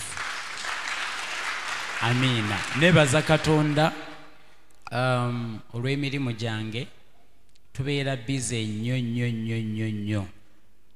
Olina amaka ate nina byensoma. Mukama yebazibwe. Ndina mu ssomero kwega bingi nnyo. Ate kwega obusobozi Katonda bw'atuwa okukola ebintu bye tukola buli lunaku. Kubanga nsoma olw'okutaano olugweredde nali nteeka mu bibuuzo byange. Nsomera Warwick University eri UK. Kwegamba ng'olabira ddala pressure y'amaanyi, then family, then emirimu. Ne Mukama n'atuwa obusobozi, then obuweereza. Mukama yebazibwe. Amiina. Yes. Nagezaako kwegamba okulaba nga tukola ki? Nga atusobozesa okukola byonna bye tukola buli lunaku. Si maanyi gaffe. N'olwekyo tumwebaza. Ate ku nsonga eyo mwebaza era yanyongeddeko omulimu omulala. Ngenda kubanga ndabikako ku TV. Mukama yebazibwe. Yes. Ku TV mu ssala ya dakiika 10 ne bajja kunyongera time. Yes, bajja kunyongera time. Bansabye nga jangu. Mukama yebazibwe. N'olwekyo mwebaza olw'olujjo olwo ne program ey'abasajja gye tube tuyita the men ku Monday. N'olwekyo mwebaza olw'opportunity eyo nayo eyaze. Ekyokusatu nebaza Katonda mu December nga tuyingira conference eya wiiki emu nafuna accident. Lwali lwakubiri nga nva ku mulimu nga kansokeke waka then nzije manzija waneeno. Nenfuna accident, emmotoka yonna neggwawo maaso. Era njukira accident yafiiramu omuntu omu. Naye nze Mukama n'amponya. Yes, n'amponya n'andeetera bazira kisa ne banzijawo ku siini. Ne bantwala ebirala nabitegeera luvannyuma. Mukama yebazibwe. Amen. Yes, naye nebaza Katonda enkeera nga sitegeera bulungi kyaliwo naye nzijukira nali nzija mu bakoowu. Mukama yebazibwe. Yes, nebaza Katonda nti okuva lwe natandika okuvuga emmotoka nze ebintu by'okusiba emisipi nga bintawaanya nnyo. Naye ono omwana ono ye yanjegereza okusiba omusipi seat belt ey'omu mmotoka. Buli lwatuula mu maaso aga daddy ye n'asiba ogugwe. Naye n'aŋŋamba daddy naawe siba. As young as he is. So nebaza Katonda nti kwolwo nali ntaddeko omusipi. Emmotoka neeva ku luguudo nayambalagana n'owa booda nga talina ttaala. Saamulaba. Mukama yebazibwe. Neyingira wansi edduuka kwega Mukama n'akola ebyekisa. Amina. Yes, n'olwekyo neebaza Katonda olw'okumponya. Amina. Era saagala kugamba nti eno Mukama n'akozesa abantu bangi ne bakubira poliisi essimu bagamba oyo temumukwatako. Yes, ne batereka emmotoka yange ku poliisi naye eventually poliisi nenziriza emmotoka ne baŋŋamba tewali buzibu. Kwegamba neebaza Katonda era ŋŋamba nnyo abantu nti ekintu kye wandisoose okubeera nakyo mu bulamu bwe kwe kumanya Katonda n'abantu. Mukama yeebazibwe. Amen. Yes, omusajja mukulu nnyo mu poliisi n'akuba n'abagamba nedda oyo temumukwatako, kimukola ki mumuddize. Kwegamba Mukama n'akola ki? N'ampolereza n'ampisaawo. Amina. Mwebaza olw'ekisa kye, mwebaza olw'obuweereza wano ku Supreme Worship Center. Namanya Supreme Worship Center through my wife. Kwegamba ndabye omukisa gwa Katonda. Yes, tubeera bize nnyo yo mu nsi abooluganda, naye Mukama atuwa ekisa okuyimira okumuweereza. Yes, n'olwekyo kiteekeko nnyo essira ekyenkolaganayo naani ne Katonda, kubanga kintu kikulu nnyo kyekiwanirira biri ebirala byonna byokola eyo. Mukama yeebazibwe. Amina. N'olwekyo mami twagala naawe okwebaliza Katonda olw'omukisa gw'otuwadde okutambula olugendo luno naawe. Mukama abadde mwesigwa. Amina. Yes, si bwe twali naye nzijukira ndowooza ogenda okujja ku Supreme ndowooza Sunday yaddako ng'embaga yaffe ewedde. Mukyalo nandeeta ku Supreme era Mukama n'aŋŋamba ye kkanisa yange. Amina. N'olwekyo nkiweera Katonda obujulizi n'okumwebaza olw'okutuluŋŋamya. Obadde mukisa munene nnyo eri obulamu bwaffe. Ffe baani ababeera okumpi naawe. N'olwekyo twebaza Katonda olw'obulungi bwe. Bingi nnyo bye tuyinza okwebaliza Katonda. Ne juzi mpozi muzeeyi wange n'alokoka nga tufubye nnyo nga tufubye nnyo okumubuulira enjiri n'agaana. Ne wano eno ne tuyita altar call n'agaana, naye yagenda okuvaawo ng'alokose. Yes, n'olwekyo twebaza Katonda olw'ekyo abawa omukisa Mukama. Haleluya. Kale yonna gy'oli oyinza okuba tewazze wano okwebaza Katonda. Njagala oyimuse eddoboozi lyo. I want you to raise up your voice. Nzikiriza buli muntu wano ayina Katonda ky'akoze eri obulamu bwe. I believe there is something God has done for you. Yimuse eddoboozi lyo okuva ku ntobo y'omutima gwo weebaze Katonda. Please lift up your voice and thank God. Okikole. And do it. Katonda bw'aba yakitusabye. If God requested us to do it. Kitugwanidde. It is important. Mu ddoboozi lyo baako ebigambo by'oyogera ne Mukama.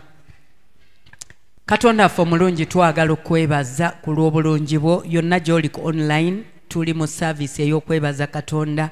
Yimusa eddoboozi lyo weebaze Mukama.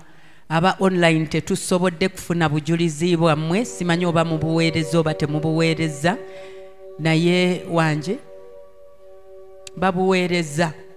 Katuweeyo omukisa abantu basatu. Wanje? Only 3 people? Essimu mwesabire bannange. Pray for yourselves. Omwana gyeko essimu. Ekirungi temumulaba abawonyi. Waliwo omwana wano asazeewo okuggyako essimu. Someone has taken off the phone intentionally. Simanyi lwaki teriiko oba omuliro gwe guweddeko naye mutusonyiwe. Tubadde twagala nammwe tuwulire ku bujulizi bwammwe. We're interested in listening to your testimonies. Tukkirizanga Katonda akoze. We believe God has done wonders. Ne tujja kusaba ogifuule testimony ogiweereze. Tujja kugiyisaawo ndooza next Sunday. Tujja kuwaayo obujulizi aba online. We shall give you an opportunity next Sunday. Kubanga they are part of us. Because you are equally part of us. Toga nti ate obudde buweddeyo ate kakati deliverance. Tuli mu deliverance yennyini wakati. We are amid a deliverance service. Weebaze Katonda olw'ebikulu n'ebyamaanyi by'akoze. Please thank God for the mighty Yimuse things eddoboozi lye eri Mukama. Omwebaze Katonda abadde mwesigwa eri obulamu bwaffe. togeza ne weerabira Katonda gy'akujje. Njagala otunuulira obulamu bw'oyina. Njagala otunuulira ekisa kyakuwadde okumunoonya. Njagala otunuulira abaana baakuwadde. Njagala otunuulira omwami oyo gwakuwadde. Njagala otunuulira omukyalo oyo gwakuwadde. Katonda abadde mwesigwa gye tuli. Taata tuzze olwaleero nga tugamba weebale. Obaddewo n'olwana entalo zaffe Mukama. Omulaba ayagadde otumalawo n'eno otomuganya. Endwadde zaagadde otumalawo n'eno otomuganya. Katonda yakujja mu theatre nga n'abasawo bawanise. Yimusa emikono gyo omwebaze kubanga abadde mulungi. Mwebaze olw'obugabirizi bwakoze eri obulamu bwo. Abantu bangi tokola naye abaana bo basomye. Olwaleero toyina mulimo naye oyambala bulungi olabika bulungi. Abadde Katonda okukuuma ng'ofaanana nga bw'ofaanana. Abadde Katonda okuwonya endwadde. Endwadde zimu tewandisobodde nazisasulira. Abantu basasula ssente nnyingi naye ffe Katonda atuwonyeza lwa ssaala. Tuzze maaso ge n'atuggyako endwadde. Atuggyeko ekiswalo. Katonda wandimuwadde ky'okuwonya kansa. Katonda wandimuwadde ky'okuwonya ebizimbe ebyo. Katonda wandimuwadde ki? Ng'okola ekintu kye tukola waliwo ebirala byayongera otusumululamu. Ng'okola ekyo kye tukola waliwo ebintu byajjawo. Katonda nga tumwebaza ayina ate ebirala byajjawo masekati gaffe. Njagala okikole n'omutima gwo gwonna. Katonda nge tukwebaza. Tuyina bye twogeddeko by'okoze naye ng'ate by'okoze bingi nnyo. Twogeddeko bitono nnyo naye ng'otuwonyeza endwadde. Otulwanidde entalo. Otuteeseeko okuganja. Otuwadde emikwano emipya. Okyusizza emyoyo gyaffe Mukama. Twajja tuyina ekibi n'ebingi by'otusumuluddemu. Twajja tuyina obusungu. Twajja tuyina olugambo. Twajja tuli benzi naye osobodde okukyusa obulamu bwaffe. Mukama ani yandituggyeko ekibi? Ani yanditugye mu bwenzi? Ani yanditusumuludde Mukama? Ani yandituggyeko ekiswalo? Obadde mwesigwa gye tuli Mukama. Yonna gy'oli yimusa eddoboozi lyo weebaze Katonda. Jjukira Katonda by'akoze mu bulamu bwo. Ani yandikuggyeemu omwenzi obwo? Ani yandikuggyeemu obusungu obwo? Ani yandikuwonyeza okulimba? Bannange ani yandituwonyeza? Abadde Katonda n'akyusa obulamu bwaffe. Olwaleero tutambula nga ne ku kyalo bamanyi tuli balokole. Ne ku mulimo gy'okola bajulira nga walokoka. N'omwami we asobola okujulira. Kibadde kisa kye. Tegabadde maanyi gaffe. Si lwakubanga tusaba nnyo, si lwakubanga ki, naye abadde Katonda n'atuwa ekisa. Ffe okukyuka ne tukyusa n'abalala. Ekisa kyatuwadde okumuweereza. Mukama ki kye tusobola okuwa? Okuggyako okugamba nti weebale. Weebale olw'ebikulu n'ebyamaanyi by'okoze. Tusiimye Mukama. Tusiimye bwongerwa Mukama bingi bye tutayogeddeeko. Naye ng'okoze mu famire zaffe okoze, mu baami baffe okoze, mu bakyala baffe okoze, mu baana baffe okoze. Obadde mwesigwa Mukama. Tugamba weebale Katonda omuyinza w'ebintu byonna. Weebale kulwana nga ntalo. Weebale kulwana ne tuwangula.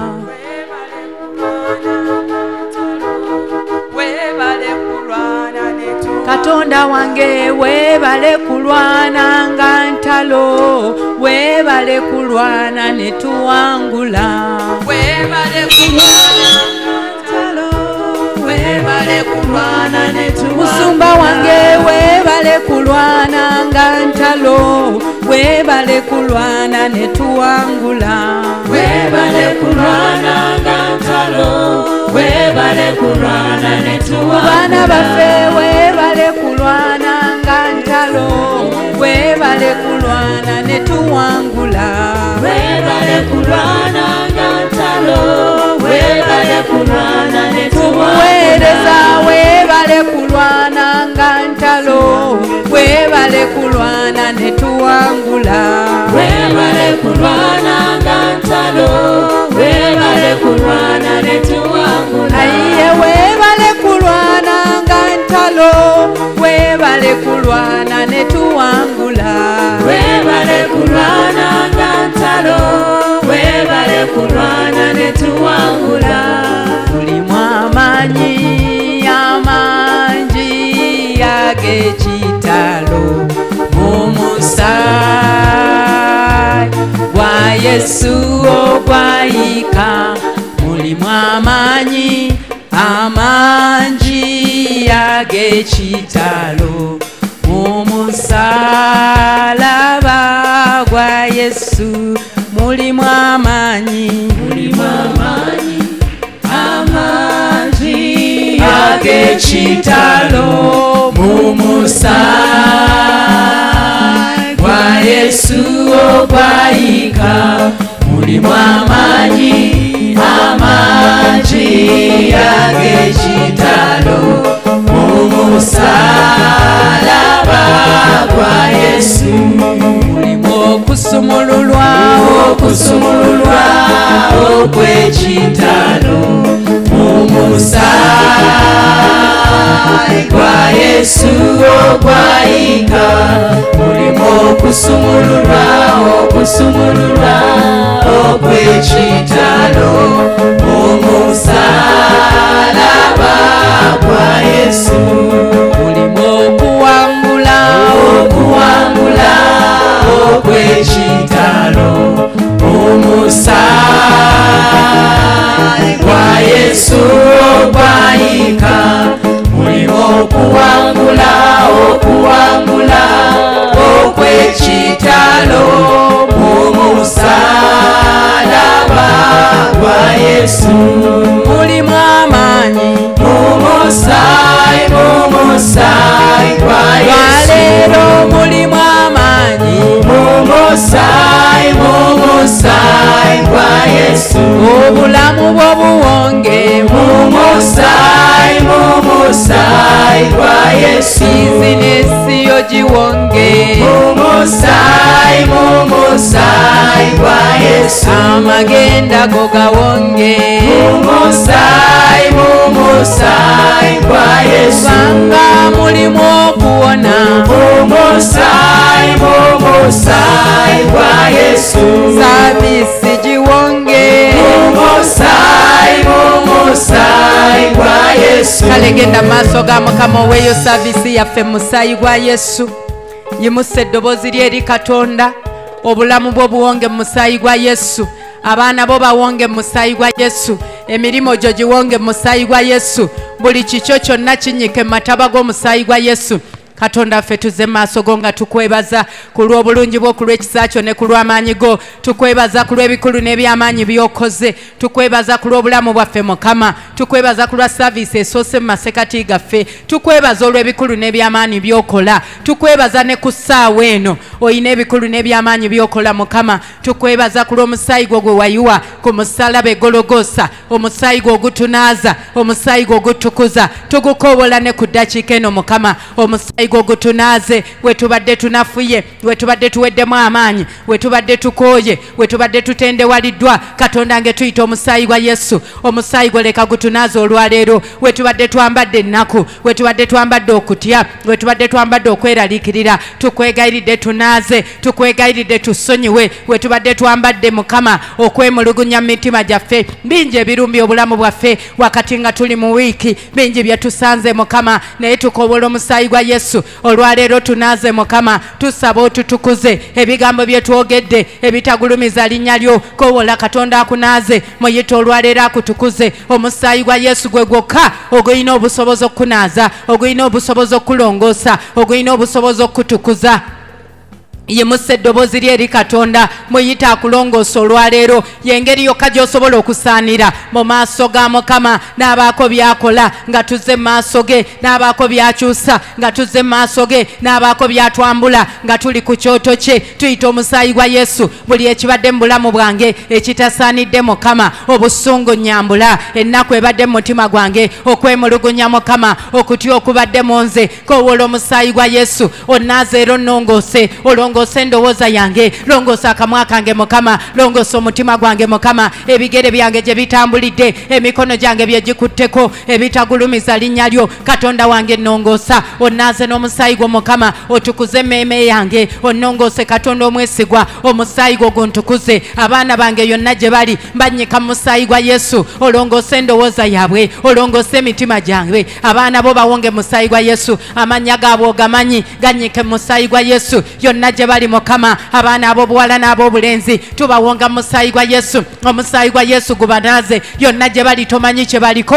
tomanyi kye bakola ku ddakiika eno bawonge mu musaayi gwa Yesu Yobu yakikolanga ku baana be n'abawonga mu musaayi gwa Yesu gye bali ku masomero toyinza kumanya ki kye bakola Mukama tubanyika mu musaayi gwo yonna gye bali leka gubanaaze omusaayi gwa Yesu gubatukuze nga tuli ku kyoto ky'olwaleero abaana baffe bateebwe abaana baffe basumululwe kyetuva tubawonga mu musaayi gwa Yesu yonna gye bali Mukama omusaayi gubanunule mu maanyi g'ekibi omusaayi gubanunule mu maanyi g'obwenzi omusaayi gubanunule yonna gye bali mu mawanga abali ku mirimu nga bakola bawonge mu musaayi gwa Yesu omusaayi gwa Yesu gubanaaze omusaayi gwa Yesu gubatukuze yonna gye bali Mukama abaana baffe tubateeka mu mikono gyo bayimuse mu musaayi gwa Yesu yimusa abaana bo abamu n'okufumbirwa bafumbirwa bawonge mu musaayi gwa Yesu muzadde gwe yimusa abaana bo obateeke mu musaayi gwa Yesu olwaleero gubanaaze olwaleero gubatukuze omusaayi gwa Yesu gubajjeyo mu maanyi g'ekibi mu maanyi g'obusungu mu maanyi g'obwenzi mu maanyi g'ennaku mu maanyi ga walagi omwana we akyanywa walagi munnyike mu musaayi gwa Yesu waliwo abali mu njaga kati nga banywa njaga omusaayi gubaguleyo Mukama abaana baffe omusaayi gubanaaze omusaayi gubaguleyo gubajjeyo mu njaga gubajjeyo mu bwenzi gubajjeyo mu bubbi abaana baffe gye bali omusaayi gubanaaza gubajjako ennaku gubajjako okweraliikirira gubajjako okwemulugunya abaana baffe Mukama ab'obuwala n'ab'obulenzi tubateeka mu musaayi gwa Yesu abange yimusa abaana bo muzadde gwe yogera eri abaana bo omusaayi gwa Yesu yonna gye bali gubatuukeko omusaayi gwa Yesu gubanunule maanyi amabi agabadde gabambala agabadde gabasiba omusaayi gubaguleyo omusaayi gwogere birungi eri abaana bo omusaayi guwangule buli ekibadde kigolokose eri abaana baffe Mukama tubakweka mu musaayi gwa Yesu olwaleero gubatagulule mu ndagaano z'omulabe Setaani yonna gye baali babawonga mu masomero gye basomera omusaayi gubagulayo omusaayi gubanunulayo bingi bye babaliisa bingi bye babateekamo naye omusaayi gwa Yesu gubanaaza bye balidde gubanaaza gye batambulidde gubanaaza gye babawonga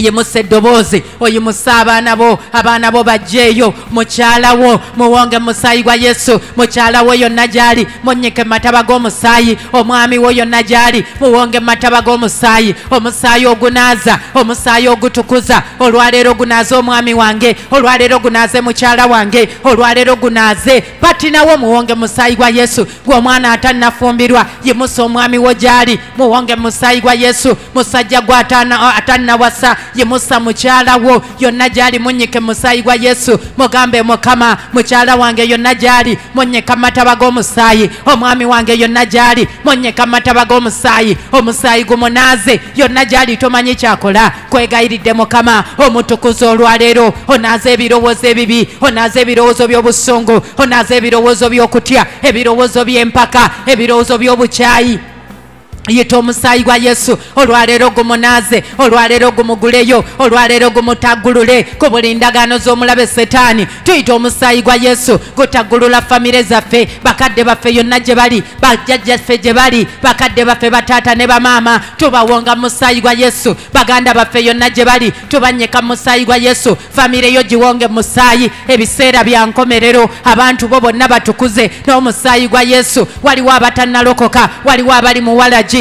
waliwo abali mu bubbi waliwo abali mu loogi bawonge mu musaayi gwa Yesu omusaayi gulumiriza ekibi n'omusango yonna gye bali gujja basinkana gujja balumiriza ekibi n'omusango teweerabira famire yo ebiseera bya nkomerero tukuza famire yo n'omusaayi gwa Yesu bawonge mu musaayi gwa Yesu waliwo abali ku byoto abasamirira emizimu abasamirira emmandwa bawonge mu musaayi gwa Yesu nga tuli maaso ga Mukama abantu baffe bonna tubannyika mu musaayi gwa Yesu yonna gye bali bateebwe yonna gye bali banunulibwe yonna gye bali balokolebwe omusaayi gubanunule omusaayi gubaguleyo omusaayi gwogere birungi omusaayi ogulwana entalo gulwane na buli kyonna ekirwana n'abantu baffe yonna gye bali Katonda omwesigwa tubayimusa mu mikono gyo Katonda omuyinza w'ebintu byonna tuyita omusaayi gwa Yesu ogunaaza era ogutukuza olwaleero gutukuze olwaleero gutuguleyo yonna gye bali batutunda yonna gye bali batusibira amagenda gaffe gye baagateeka tuganunula n'omusaayi gwa Yesu nunula amagenda go n'omusaayi gwa Yesu. Yonna gye baagasibira ne boogera ebigambo ne bagamba talizaala, ne bagamba taliraba mukisa, ne bagamba taliweereza Katonda, ne bagamba talirinnya nnyonyi, ne bagamba talikwata ku ssente. Omusaayi gwa Yesu yonna gye bali baatuteeka, omusaayi gutugulayo, omusaayi gutununula mu ndagaano z'omubi. Waliwo endagaano ze baali baakuyingizaamu abasamize n'abalogo, waliwo eddogo lye baakola ne bakuyingiza mu ndagaano ne bakuteekako omugenyi. Batugambye bateekako omugenyi. Endagaano z'omusaayi gwa Yesu olwaleero gutugulayo mu ndagaano z'emizimu, mu ndagaano z'emisambwa. Bannabbi b'obulimba gye baatuteeka, omusaayi gutugulayo. Abasamize n'abalogo gye baatuteeka, omusaayi gwa Yesu gutugulayo, gututagula ku buli ndagaano. Waliwo endagaano z'emagombe ze baakuwongamu, tuyita omusaayi gwa Yesu olwaleero gusazaamu. Endagaano z'abafu yonna gye baatuwonga, yonna gye baatuteeka, omusaayi gutununula mu ndagaano z'ekibi. Waliwo ekibi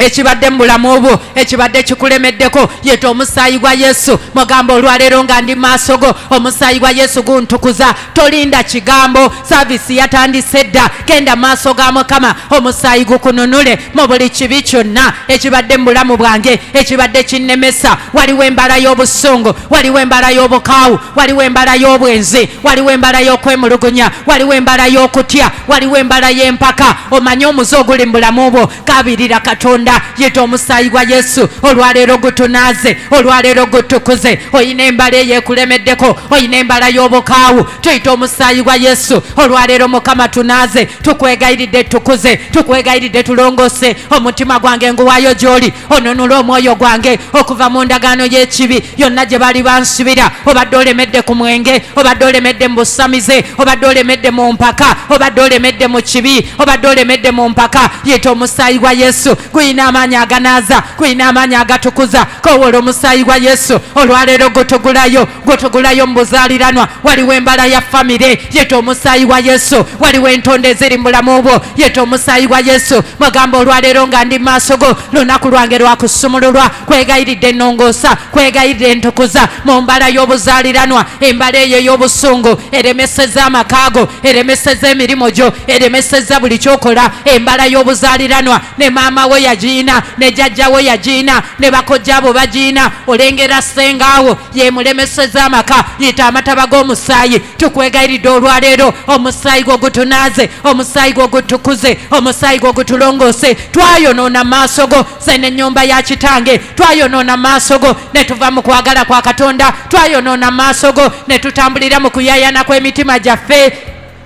Genda maaso ga Mukama, yeta omusaayi gwa Yesu. Waliwo obuzaaliranwa obulemedde mu bulamu bwaffe olw'ekibi kye twakola. Ze n'ennyumba ya kitange twasamira Mukama ne tuyiwa omusaayi, ne tusamirira emizimu, ne tusamirira emisambwa. Twayenda maaso go ne tukwendako wansi w'emiti, ne tusinza bakatonda abalala abaleese okubonaabona, abaleese endwadde, abaleese okulemererwa, abaleese obutafumbirwa, abaleese okukeerewa. Naye tuyita omusaayi gwa Yesu olwaleero gutu naze. Tukowola omusaayi gwa Yesu olwaleero gutuguleyo mu buli mbala yonna bajjajjaffe gye baakola. Mukama twava maaso go, twagoberera bakatonda abalala, ze n'ennyumba ya kitange, ne tukola okwagala kwaffe, ne tuleka agaleeta obulamu, ne tuleka emigga gy'amazzi amalamu Mukama, ne tugoberera Mukama ebintu ebidiba ebitawa amazzi malamu. Tukwegayiridde tusonyiwe obwenzi bwe twakola. Twayenda ku baganda baffe, twayenda ku maka gaffe, ne tufuna abakazi bangi, ne tuli ebisiyaga. Tukwegayiridde sonyiwa, ne twegatta n'embuzi okuyita mu bwenzi. Naye tukwegayiridde, twakwendako Mukama, ne tusamirira emizimu wansi w'emiti, ne tusamirira emisambwa wansi w'emiti, ne tuyiwa omusaayi, ne tuwaayo saddaaka, saddaaka z'embuzi, saddaaka z'enkoko, ne tusinza bakatonda abatali bakatonda gwe. Naye Mukama olwaleero tukomyewo ku lw'ennyumba ya kitange. Saasira obusamize n'obulogo ku lw'ennyumba y'ebukojja, saasira obusamize n'obulogo bwaleetera obulamu bwange okubanga tubonaabona. Yeta omusaayi gwa Yesu olwaleero gutunaaza ku lw'ennyumba y'ebukojja, olwaleero gutunaaza ku lw'ennyumba ya kitange, olwaleero gutunaaza mu ndagaano z'abalogo, abalogo ze baatuteekamu, abalogo gye baatuwonga. Tuvaayo n'omusaayi gwa Yesu, tukwegayiridde tusonyiwe. Waliwo abalogo gye baatuteeka, waliwo abalogo gye baatusibira. Omusaayi gwa Yesu olwaleero gutugulayo, olwaleero gutununula. yita omusaayi gwa yesu gutujjayo mu buli ndagaano endagaano ze bakuwongamu ne bagamba tolifumbirwa. Olwaleero omusaayi gwa yesu gusazaamu endagaano z'obutafumbirwa. Waliwo endagaano ze bakuwongamu ne bagamba tolizaala baana. Olwaleero tusazaamu endagaano ze baalamiriza. Waliwo endagaano ze batuwongamu olw'ebigambo bye baayogera. Tusazaamu ebigambo bye baayogera ne balamiriza ku bulamu bwaffe. Endagaano z'ebigambo tuzisazaamu n'omusaayi gwa yesu, tuzeekutulako n'omusaayi gwa yesu. Endagaano z'obutafumbirwa tuzeekutulako n'omusaayi gwa yesu. Yonna gye baali batuwonga eri emizimu gy'obwenzi, yonna gye baali batuteeka eri emizimu gya kawula, eri emizimu gya lubaale, ne batuwongayo eri emisambwa. Omusaayi gwa yesu gutugulayo, omusaayi gwa yesu gutununula mu ndagaano zonna gye bawonga obufumbo bwaffe. Bakufumbiza sitaani, ne bagamba tolizaala, ne bagamba tolifumbirwa. Endagaano z'emizimu, endagaano za sitaani tuzeekutulako n'omusaayi, tuzitagula ku bulamu bwaffe. Sazaamu buli ndagaano zonna gye bakuwongamu. Endagaano z'emagombe tuzeekutulako n'omusaayi gwa yesu. Endagaano z'abalongo bajjajjaffe ze batuwongamu, bakadde baffe ze batuwongamu, tuzisazaamu n'omusaayi. Wakati nga basamirira balubaale, wakati nga basamirira mukasa, ne batuwongayo amagenda gaffe,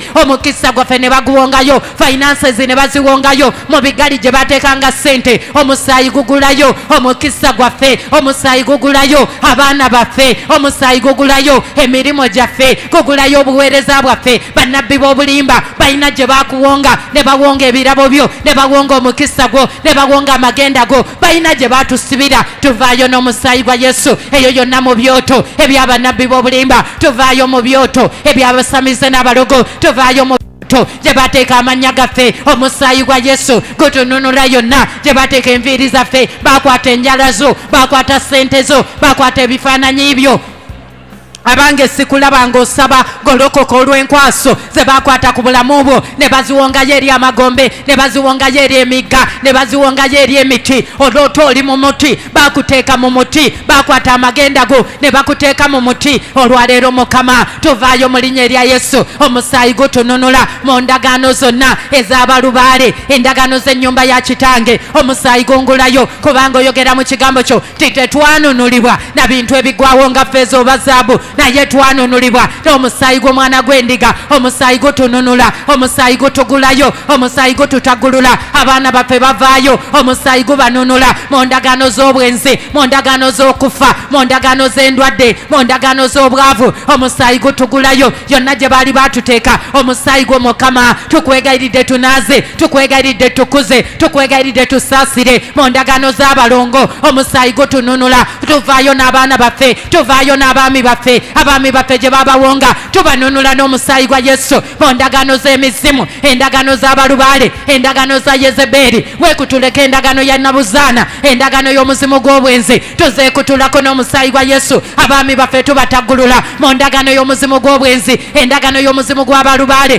tubanunula n'omusaayi gwa yesu. Mukyala wo mununule mu ndagaano zonna ze bamuwongamu, abaana bo banunule ng'oli maaso ga Mukama. Buli kikyo kitwebwa, buli kikyo kivaayo, abaana bo baveeyo, mukyala we aveeyo, magenda go gavaayo mu ndagaano zonna ezibadde zaatusiba, yonna gye bali batuwonga eyo mubuzaaliranwa. Tuvaayo mu linnya erya yesu. Buzaaliranwa bw'obwavu bawongayo ssente okuyita nga basamira, ne bawongayo omukisa eyo wansi mu lubaale, ne baguwongayo eri amagombe. Tununula buli mukisa gwe bawonga eri amagombe. Endagaano zonna enda maaso ga Mukama. Bayibuli egamba buli ndagaano ze mwalagana n'okufa zirijjululwa, na buli kutabagana kwe mwatabagana n'amagombe tekulinywera. Buli ndagaano zonna ze twalagana n'okufa, ne balaganyisa abaana baffe, ne balaganyisa abaana baffe, ne babalaganyisa n'okufa, endagaano tuzijjulula mu linnya lya Yesu Kristo, omwana wa Katonda omulamu. Na buli kutabagana kwonna, yonna gye batutabaganya abaana baffe bavaayo, endagaano zijjululwa. Batutabaganya Mukama n'endagaano z'emagombe, batabaganya abaami baffe n'endagaano z'emagombe. Olwaleero zijjululwa. Batabagana finances,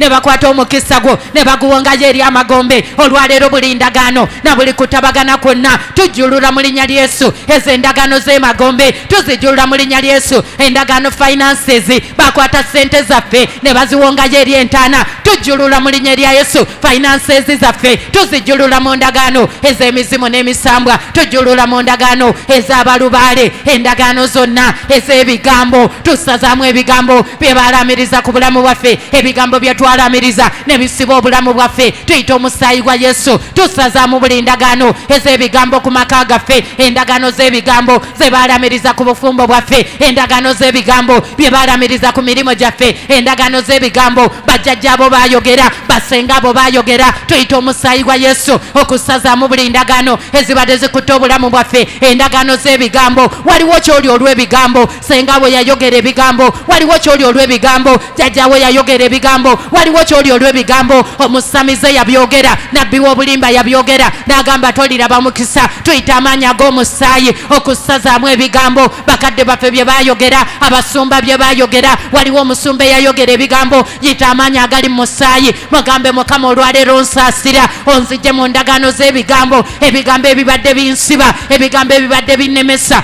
okulaba obulungi bwa mukama yita amaanyi agali mu musaayi omusaayi gukutagula mu ndagaano z'ebigambo ebigambo ebiva mu balogo abalogo abali mu miti abalogo abatuula mu miti mu linnya lya yesu omwana wa katonda omulamu waliwo omuti gw'endaba simanyaani gwe baateekayo waliwo omuti gw'endaba simanyaani gwe baasibirayo waliwo ali mu muti endagaano zonna ogw'omusambwa gutuula mu miti guleese obuyinike guleese okwenjeera guleese okubonaabona guleese okugaanibwa guleese okufiirizibwa waliwo ogw'omusambwa ogutuula mu miti ennyumba ya kitaawo balina omuti gwe baasamirira waliwo omuti gwe baawaayo enkoko waliwo omuti deboshikatara bazinde lyamakatorobo omuti ogwo omusambwa gwa nabuzaana omusambwa gwa nabuzaana musambwa gwa yezeberi bagusamirira wansi w'omuti musambwa gwa yezeberi guleese obuyinike guleese ebiwundu ku bulamu bwo bagusamirira wansi w'omuti bawaayo saddaaka y'enkoko bawaayo saddaaka y'omusaayi gw'omwana omuto wabaayo saddaaka y'omusaayi gw'omwana omuto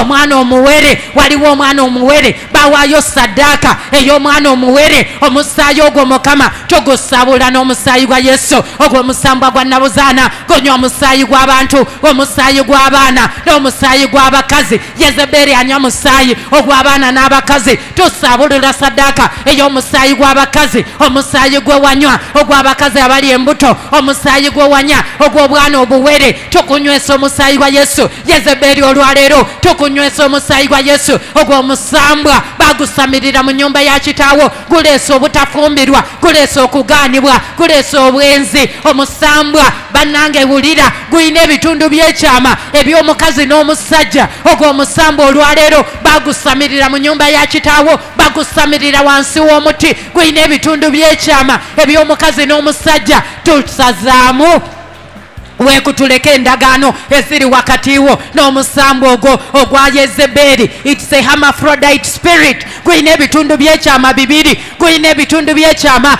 gubonyabonya abakazi gubonyabonya abasajja musambwa gwa famire bagusamirira gufumbirwa abaana ab'obuwala ne gufumbirwa n'abaana ab'obulenzi ekyo ekisambwa tukiwako omuliro yambala amaanyi ga katonda yambala omuliro gwa katonda weewonge mu musaayi gwa yesu obufumbo bwo buwonge mu musaayi gwa yesu endagaano zonna zisazeemu yonna gye baakuwonga sazaamu endagaano wakati wo n'omusambwa ogwo sambwa gwa yezeberi bagusamirira wansi w'omuti mu linnya lya yesu yambala omuliro gwa katonda yambala obusungu bwa mukama gwe guleese obuyinike gwe guleese okugaanibwa gwe guleese ekidibo gwe guleese okukeerewa guleese okulemererwa tuguzikiriza lumbagana ogw'omusambwa ogw'omuti yonna gye guli tugusumulirako omuliro ogw'omuti yonna gye guli tugusumulirako omuliro gulina ebitundu by'ekyama eby'abakazi n'abasajja tusindika omuliro gwa katonda tusindika obusungu bwa mukama tusindika ekiruyi kya katonda sikuwulira kyonna kyoli omusambwa guno gukulondoola yonna gy'olaga gukuziyiza yonna gy'olaga gukutta amagenda go gukutta omukisa gwo guleeta connection enkyamu tugulumbagana mu linnya erya yesu tugusumulirako omuliro gwa katonda tusindika obusungu bwa mukama gusiga okulule malayika mikairi kowola bamalayika bagusimbuliza ogw'omuti yonna gye guli bagusiga okulula okuviira ddala ku kikolo bagusimbuliza okuviira ddala ku kikolo yonna gye basamirira ebyoto bya yezeberi tusindikayo amataba g'omuliro n'omusaayi gwa Yesu tuzikiza buli kyoto ky'omusambwa gwa nabuzaana tuzikiza buli kyoto ky'omusambwa gwa nabuzaana tuguyiwako omuliro tuguzikiriza tugutematema ogw'omuti yonna gye guli tusindika ebikompola by'omuliro gwa Katonda gukutte sente zo gukutte obugagga bwo tusumulula omuliro sambwa gwa Yezeberi ogw'omusambwa yonna tuguyiwako omuliro tugutematema ogutuula mu miti tuguyiwako omuliro tugusimbuliza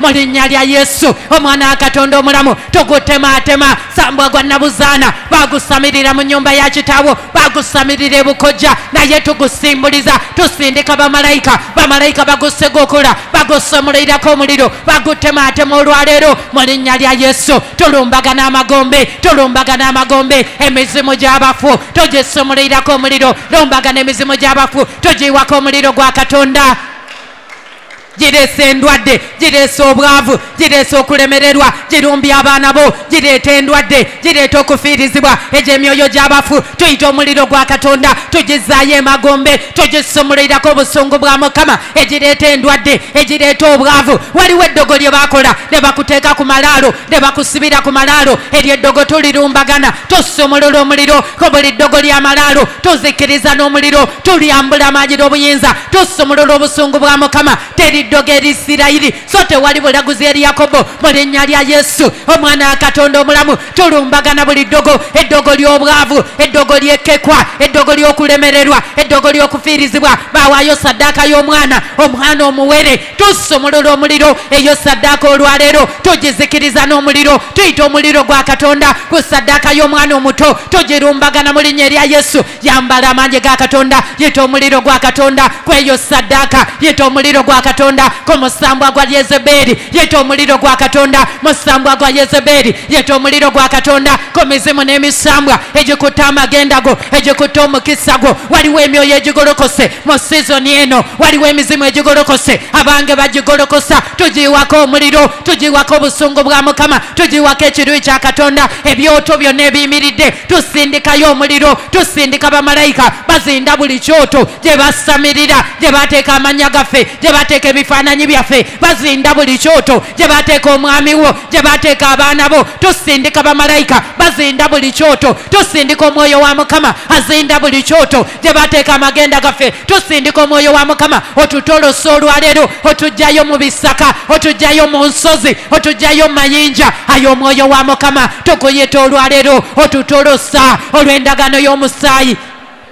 wagamba olijjayo abasibe mu bunya obutali mu mazzi olw'endagaano y'omusaayi tuvaayo mu bunya gye bateeka amagenda gaffe tuvaayo mu bunya gye bateeka abaana baffe bavaayo omukisa gwaffe guvaayo abaami baffe bavaayo bakyala baffe bavaayo famire zaffe zivaayo yonna gye baali babasibira olw'endagaano y'omusaayi gwa Yesu tuyimirira ku kyoto kyo mu linnya lya Yesu nga tumaze okwebaza wagamba tuneebazanga Mukama onoowulira okusaba kwaffe Mukama olwaleero tukwebaziza tutoloka mu buli maanyi amabi agakutte abaana bange batolosebwa mu linnya lya Yesu nunula n'abaanayo yonna gye bagisibira n'abaanayo gye bagiteeka tununula n'abaana zaffe yonna gye baali bazisibira tutuma omukono gwa Mukama gununula n'abaana zaffe gununula obugagga bwaffe gununula amagenda gaffe mu linnya lya Yesu omukono gwa Mukama ogutayimpa wadde n'okuyinza ne gutayinza kulokola olwaleero gutulokola abaana baffe balokolebwa abaami baffe balokolebwa bakyala baffe balokolebwa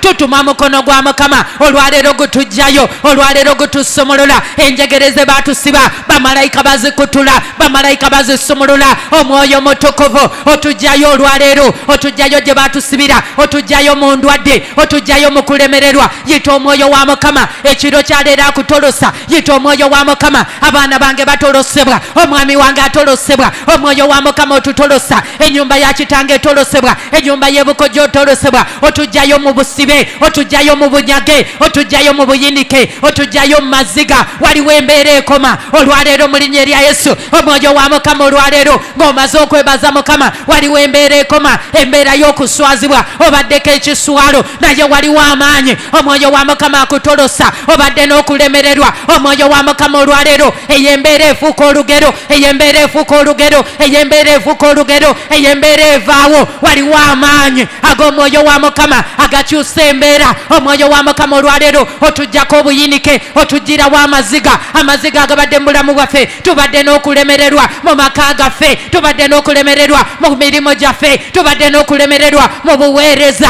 naye omwoyo wa mukama ayiringisa ekivume ekibadde ku bulamu bwo ayiringisa ekivume ekibadde mu makaago ayiringisa ekivune kibadde mu mirimu gyo sikuwulira ng'osaba abali ku online sikuwulira ng'osaba abali ku online yawula omwoyo wa mukama yeyeka asobola okutolosa muyite ku ddakiika eno mugamba omwoyo wa mukama kuyita olwaleero si lw'amaanyi era si lwa buyinza naye olw'omwoyo wa katonda mugamba enkwesize kubanga mmanyi osobola onzija mu mbeera eno embeera y'amaziga osangula amaziga gange omwoyo wa mukama tukuyita olwaleero golola omukono gwo ogw'amaanyi otutolose kubanga teguyimpawadde n'okuyinza ne gutayinza kulokola olwaleero tulokole mu linnya lya Yesu omwana wa katonda omulamu mu linnya lya Yesu olwaleero tuvaayo yonna gye baatusibira mu linnya lya Yesu olwaleero tuwangula buli ekibadde kikuziiza waliwo ekibadde kikuziiza waliwo saddaaka ezaweebwayo lumbagana buli saddaaka yita omusaayi gwa Yesu gozikirize buli saddaaka yita omusaayi gwa Yesu waliwo ebibadde bituziiza mu buweereza waliwo saddaaka z'ente tuyita omusaayi gwa Yesu tuwangula ezo saddaaka eziziiza obuweereza buno eziziiza amagenda gaffe mu buweereza bwa supreme yita omusaayi gwa Yesu guwangula ezo saddaaka zaweebwayo ku lw'amakaago zaweebwayo ku lw'amakaago yita omusaayi gwa Yesu guwangula saddaaka z'enkoko saddaaka z'embuzi saddaaka z'ente saddaaka z'abaana tuwangula buli saddaaka ku lw'emirimu gyo wangula buli saddaaka ku lw'amakaago wangula buli saddaaka ku lw'obuweereza tuwangula buli saddaaka ku lwa supreme waliwo saddaaka eziyimiridde olwaleero tuziwangula mu linnya lya Yesu ku lw'abaana bo ab'obuwala n'ab'obulenzi waliwo saddaaka eziyimiridde abagamba tebajja kuyimirira bagamba tebajja kulaba mukisa saddaaka tuziwangula t'omuliro n'omusaayi gwa Yesu saddaaka tuziwangula t'omuliro n'omusaayi gwa Yesu olwaleero amaanyi ga katonda tugayita mu kifo kino tukowola omukono gwa mukama leka gutemeeteme buli ekibadde kiziiza buli ekibadde kikulemesa buli ekibadde kikeereya kono gwa mukama gutemeeteme kono gwa mukama gubetente buli ddogo eryo eddogo eribadde likulemesa eddogo lye baateeka mu muti eddogo lye baasimba ku malaalo eddogo lye baateeka mu masanganzira kono gwa mukama guzikiriza kono gwa mukama gubetenta kono gwa mukama gutematema buli ddogo lyonna lye bakola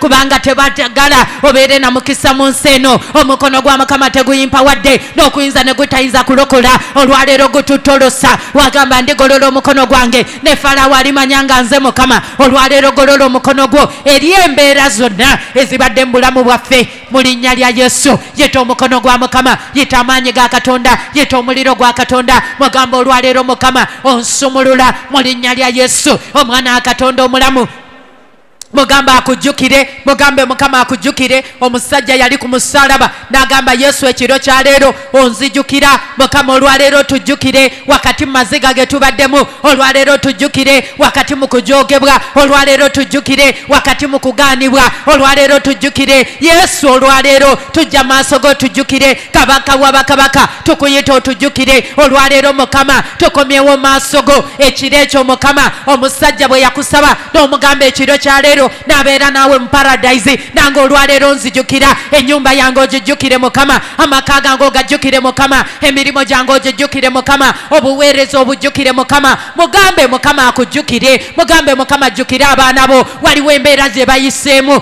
nga katonda yeetaaga bajjukira waliwo ebizibu bye bayiseemu nga katonda yeetaaga bajjukira bwakujjukira ebyo biba bikoma bwakujjukira akyusa embeera katonda nga olwaleero tukuyita otujjukire ekitiibwa kyo n'obulungi bwo n'amaanyi go birabisibwe ne saavisi tugiwonga mu musaayi gwa Yesu tuwamba amaanyi gonna ag'ekizikiza tuwamba amaanyi gonna ag'emagombe tuwamba amaanyi gonna ag'okufa tuwamba amaanyi gonna ag'abasamize n'abalogo tuwamba amaanyi gonna ag'abannabbi b'obulimba tuwamba amaanyi gonna ag'abayiluminati tuwamba buli maanyi gonna ag'okufa tugambula amaanyi n'obuyinza mu linnya erya Yesu tuyita omuliro gwa Katonda okuzikiriza buli netiwaaka y'omulabe Setaani, tuyita omuliro gwa Katonda okuzinda buli kyoto ekiyimiridde ku lwa saaviisi eno, tuyita omuliro gwa Katonda okuzinda buli saddaaka eziwereddwayo ku lwa saaviisi eno, tuyita omuliro gwa Katonda okuzinda bakazi n'abasajja abayimiridde ku lwa saaviisi abali ku byoto, tusindikayo omukono gwa Mukama leka gubasaasaanye yonna gye batudde, yonna gye bateeseza, kono gwa Mukama gubasaasaanye yonna gye bapulaningira, tusindika omuliro gwa Sodomu ne Gomora, tusindika ebikompola eby'omuliro n'omusaayi gwa Yesu, tusindika obusungu bwa Mukama ku byoto by'abasamize n'abalogo, ku mizimu n'emisambwa egiza okuleeta confusion, egiza okuleeta okulemererwa, egiza okutumalamu amaanyi, tusindika omuliro gwa Katonda ku byoto ebiri mu mambuka, ebyoto ebiri mu maserengeta, ebyoto ebiri mu nsozi, tusindikayo omuliro n'omusaayi, bamalayika abalwanyi b'entalo tubasindika bazinde, bamalayika abakutte ebibya eby'omuliro n'omusaayi gwa Yesu, bamalayika abakutte laddu okuva mu ggulu bazinde buli kyoto kyonna gye bateeseza obubi ku lwa saaviisi eno, ku lw'amagenda gaffe, ku lw'omukisa gwaffe, ku lw'obuweereza bwaffe, bamalayika bazinde, kono gwa Mukama guzinde, omwoyo omutukuvu azinde, azikirize buli maanyi amabi agagolokose ku lw'obulamu bwaffe, agagolokose ku lw'amagenda gaffe. Olwaleero Mukama tukusaba omaamire osinkane obulamu bwaffe, ekitiibwa kyo n'obulungi bwo birabisibwe, omwoyo wa Mukama tambula, omwoyo wa Mukama sinkana, tenda maka gaffe gye tutali, omwoyo wa Mukama tereeza ebisobye mu maka gaffe, ebisobye ku mirimu gyaffe, omwoyo wa Mukama tukuyita otandika omulimu omupya mu bulamu bwaffe olwaleero, otuwa amagezi, otuwa okumanya n'okutegeera, omwoyo wa Mukama tukuyita abaana baffe tubateeka mu mikono gyo, omwoyo wa Mukama, omwoyo omutukuvu mukwase buli kikyo, omwoyo wa Mukama mukwase emirimu gyo, omwoyo wa Mukama mukwase obuweereza bwo, buli kikyo kiteeke mikono gy'omwoyo omutukuvu. Mugamba omwoyo wa Mukama, I surrender everything that pertains my life. Muteeke buli kikyo kyonna kiteeke mikono gy'omwoyo omutukuvu. Mugamba atambule, mugamba akole, mugamba asumulule we yeetaaga okusumulula, atereeze we yeetaaga okutereeza. Omwoyo wa Mukama akole ebikulu n'ebyamaanyi.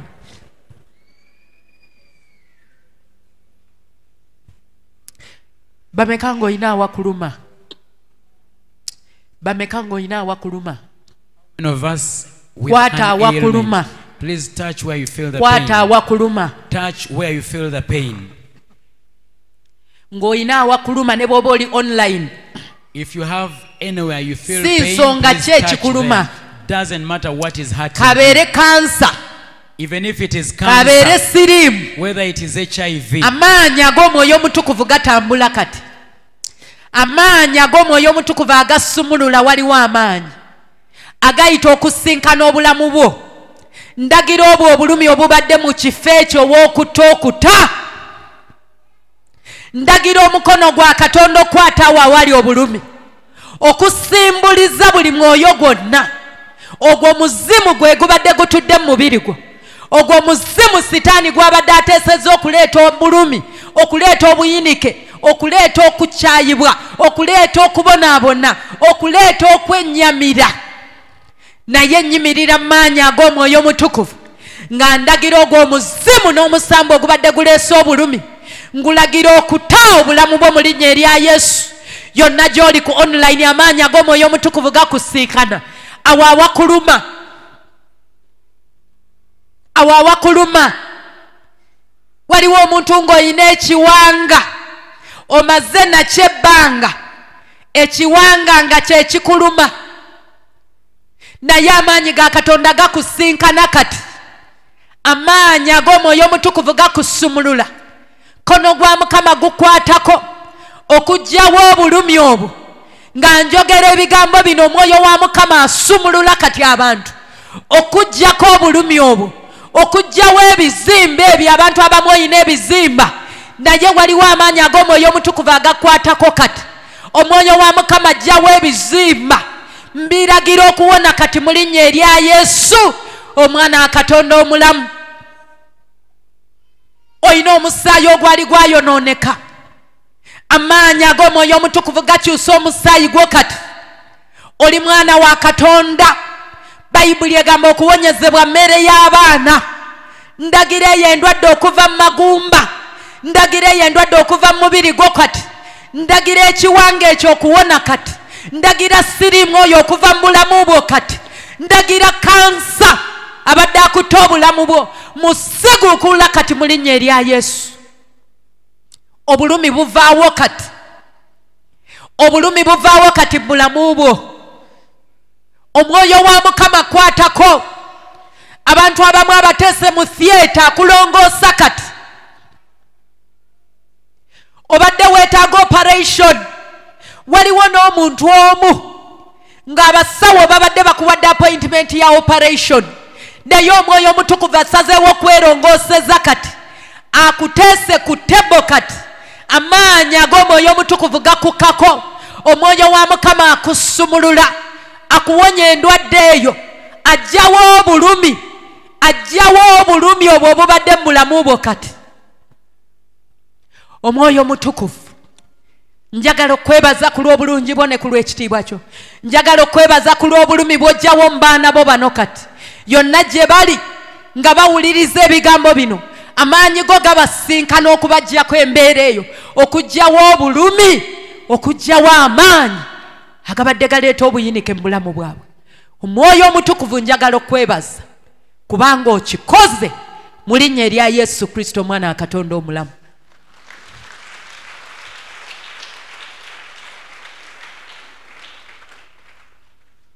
Nga njogera ebigambo bino waliwo omuntu ng'omaze okuwona, oli ludda wa?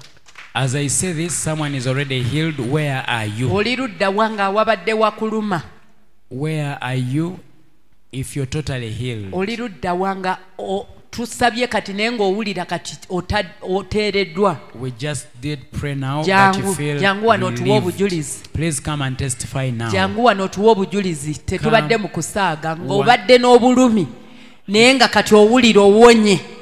You had pain but you feel it is gone. Please come and ng'obadde testify. n'obulumi nga tusaba essaala eno. Tetuli mu kusaaga, omwoyo wa Mukama atambula kati. We are not joking. The Holy Spirit is doing ne bw'oba oli miracles. ku online amaanyi ga Mukama gamaze okukusinkana ng'obadde Whether n'obulumi online, if you had pain, please testify. naye ng'owulira kati owonye, You feel you are better now. ng'owulira kati oteereddwa. You feel you have been delivered. Mangu ddala, saagala kulimba, tuli mu maanyi ag'omwoyo omutukuvu. Please be honest. Wano tebalimbirawo. Be honest and testify. Yogera ky'owulira, ogaye nti mbadde mpulira bwe nti naye bwe tusabye kati mpulira nteereddwa. Oluganda Mukama waffe yeebazibwe. Amiina. Nange nyina ekintu wano kyali kyazimba waggulu w'omukundi. Nagezaako ne nkitwalako mu sikaani ne baani Neye kati. aniya. Neye kati. Ne baŋŋamba toyina aniya. Naye ekintu kinduddeko kumala emyaka nga 20. Nagezaako okubeera nga nkisabira ne ndoota ekirooto. Maama wange. Ekintu kifulumye. Maama wange. Kikyowulira kati? Owulira kitadde, okiwonye, kikyowulira kati? Kati saawa zino kitadde. Amiina. Kubira Yesu engalo ez'amaanyi. Please clap for Jesus. Ogambye ekibadde kimaze emyaka emeka? Emyaka 20. 20 years. Kati kitadde. It is gone. Ekitiibwa tukiddize. Kubira Yesu We engalo glorify ez'amaanyi. God. Clap Genda for otule wansi. Jesus. Tweyongereko mu maaso katono. Amiina. Abooluganda Mukama yeebazibwe. Amen. Nazze wano nga muno omunnuma n'omutwe gunnuma naye nga gwo gubadde gwankwatidde wano.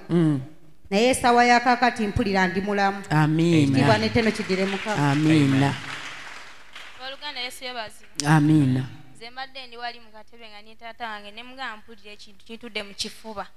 Naye kati bwe tubadde basaba Mukama asumuludde. Amiina.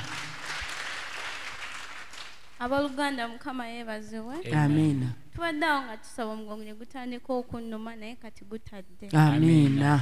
Abooluganda Mukama yeebazibwe. Amiina. Nazze ekintu nga kiise wano era obwedda ntudde nga nkikinadde bwe nti naye mpulira kati kigenze. Tekikyaliwo. Kati oli bulungi. You are well. Kubira Yesu engalo ez'amaanyi. Let's clap for Jesus. Abooluganda Mukama yeebazibwe. Amiina. Nze omusumba walangiridde okusiiba omutima gwekanze nnyo. Omutwe ne gutandikirawo okunnuma kumukumu. Naye wensabye mazima amatuufu guwonya. Amiina. Abooluganda Mukama yeebazibwe. Amen. Jana lina okugulu kwanuuka. Twanga tuyingira 2022. Okugulu kwakola ki? Kwanuuka. bucha okuva ddi 2:22 aha kati kuwonye kubira Yesu engalo ez'amaanyi. Yes. Mukama yebaziwe. Amina. Nebaza Mukama ntubadde tusaba ng'olubuto lunuma ne nebaza Mukama nti luwonye. Amina. Mukama yebazibwa abooluganda. Amina. Nze omutwe gwe gubadde gunuma tutandise okusaba neddamu ne gunfumita muno. Ejjo bedda mpulira omusayi nga gumpunyira mu nnyindo nga mpulira ninga agenda ogw'eddalu naye musumba bw'anyiikidde nnyo okusaba ne mpulira nga kanfumitamu ne kivuddemu ne kafuluma wenjogera ndi bulungi. Amina. Mukama waffe Yesu yeebazibwe. Nze mpulira tensorites muno nga munnuma mu bulago naye kati mpulira nsobola okumira. Kitiibwa n'ettendo kiddiza Mukama. Abooluganda Mukama waffe yeebazibwe. Weningidde tyaki muno mpulidde ng'omutwe gunyuma wenkuta nensituka wali nentula ali ku ttebe ng'omutwe gunyuma gundyasa kati mpulira mpulira. Amina. Mukama waffe yeebazibwa abooluganda. Nali nakwatibwa obulwadde ng'emikono gino gyajjako ebizimba guno na guno nga bizimba ne bibanga ebikendeera ne bagamba olina kgenda kulongoosebwa naye nenzikiriza Mukama naye olwaliro musumba abadde asaba ngenza okuwulira nga amaanyi nga galinga amasannyalaze nga gampitamu era nebaza Mukama kubanga mponyeza. Mukama yeebazibwe. Nze omutwe gubadde gunnuma n'omukono guno nazze nga gunnuma era obwedda ngukuba bwenti biveemu ebinnuma naye musumba wagambye kwatawo nenkwatawo kati mpulira bulungi. Abooluganda Mukama yeebazibwe. Amina ssebo. Nze neebaza Mukama nali mu Sunday school musumba Viki n'asabira ne neebaza Mukama ekirwadde kyali kinnuma kiwonye. Amina. Abooluganda Mukama yeebazibwe. Nze mbadde ndiko nga I'm feeling heaviness in both of my shoulders nga sobola kutuuka bwenti oba bwenti naye I'm relieved. Amina. Kubira Yesu engalo ez'amaanyi. Please clap for Jesus. Ndowooza n'abali ku online bawonye. I hope even onliners are healed. Kati njagala okugamba ekintu kimu. I want to tell you one thing. Oyo awonye lwakuba ekiki ekibadde mu buliwo ng'akiwulira. That one is healed because it was physical, they could feel it. Kati gwe abadde tozaala. You who was not giving birth. Obujulizi bwebuli lwakuba tolina bw'obutuwa kati nti bannange emponya obugumba. You have a testimony but you can't testify now that I'm healed of barrenness. Nga bw'olaba abantu bano bonna bwe bawadde obujulizi. As you've seen all these testifying. Nga babadde balwadde mu service. That they were sick in this agamaanyi agabasumuludde. That power that delivered them. Gemaanyi agamaze okugyawo embeera yo. It is the same power that has taken out your situation. Hallelujah. Amen. Bameka ng'okikkiriza? How many of you believe that?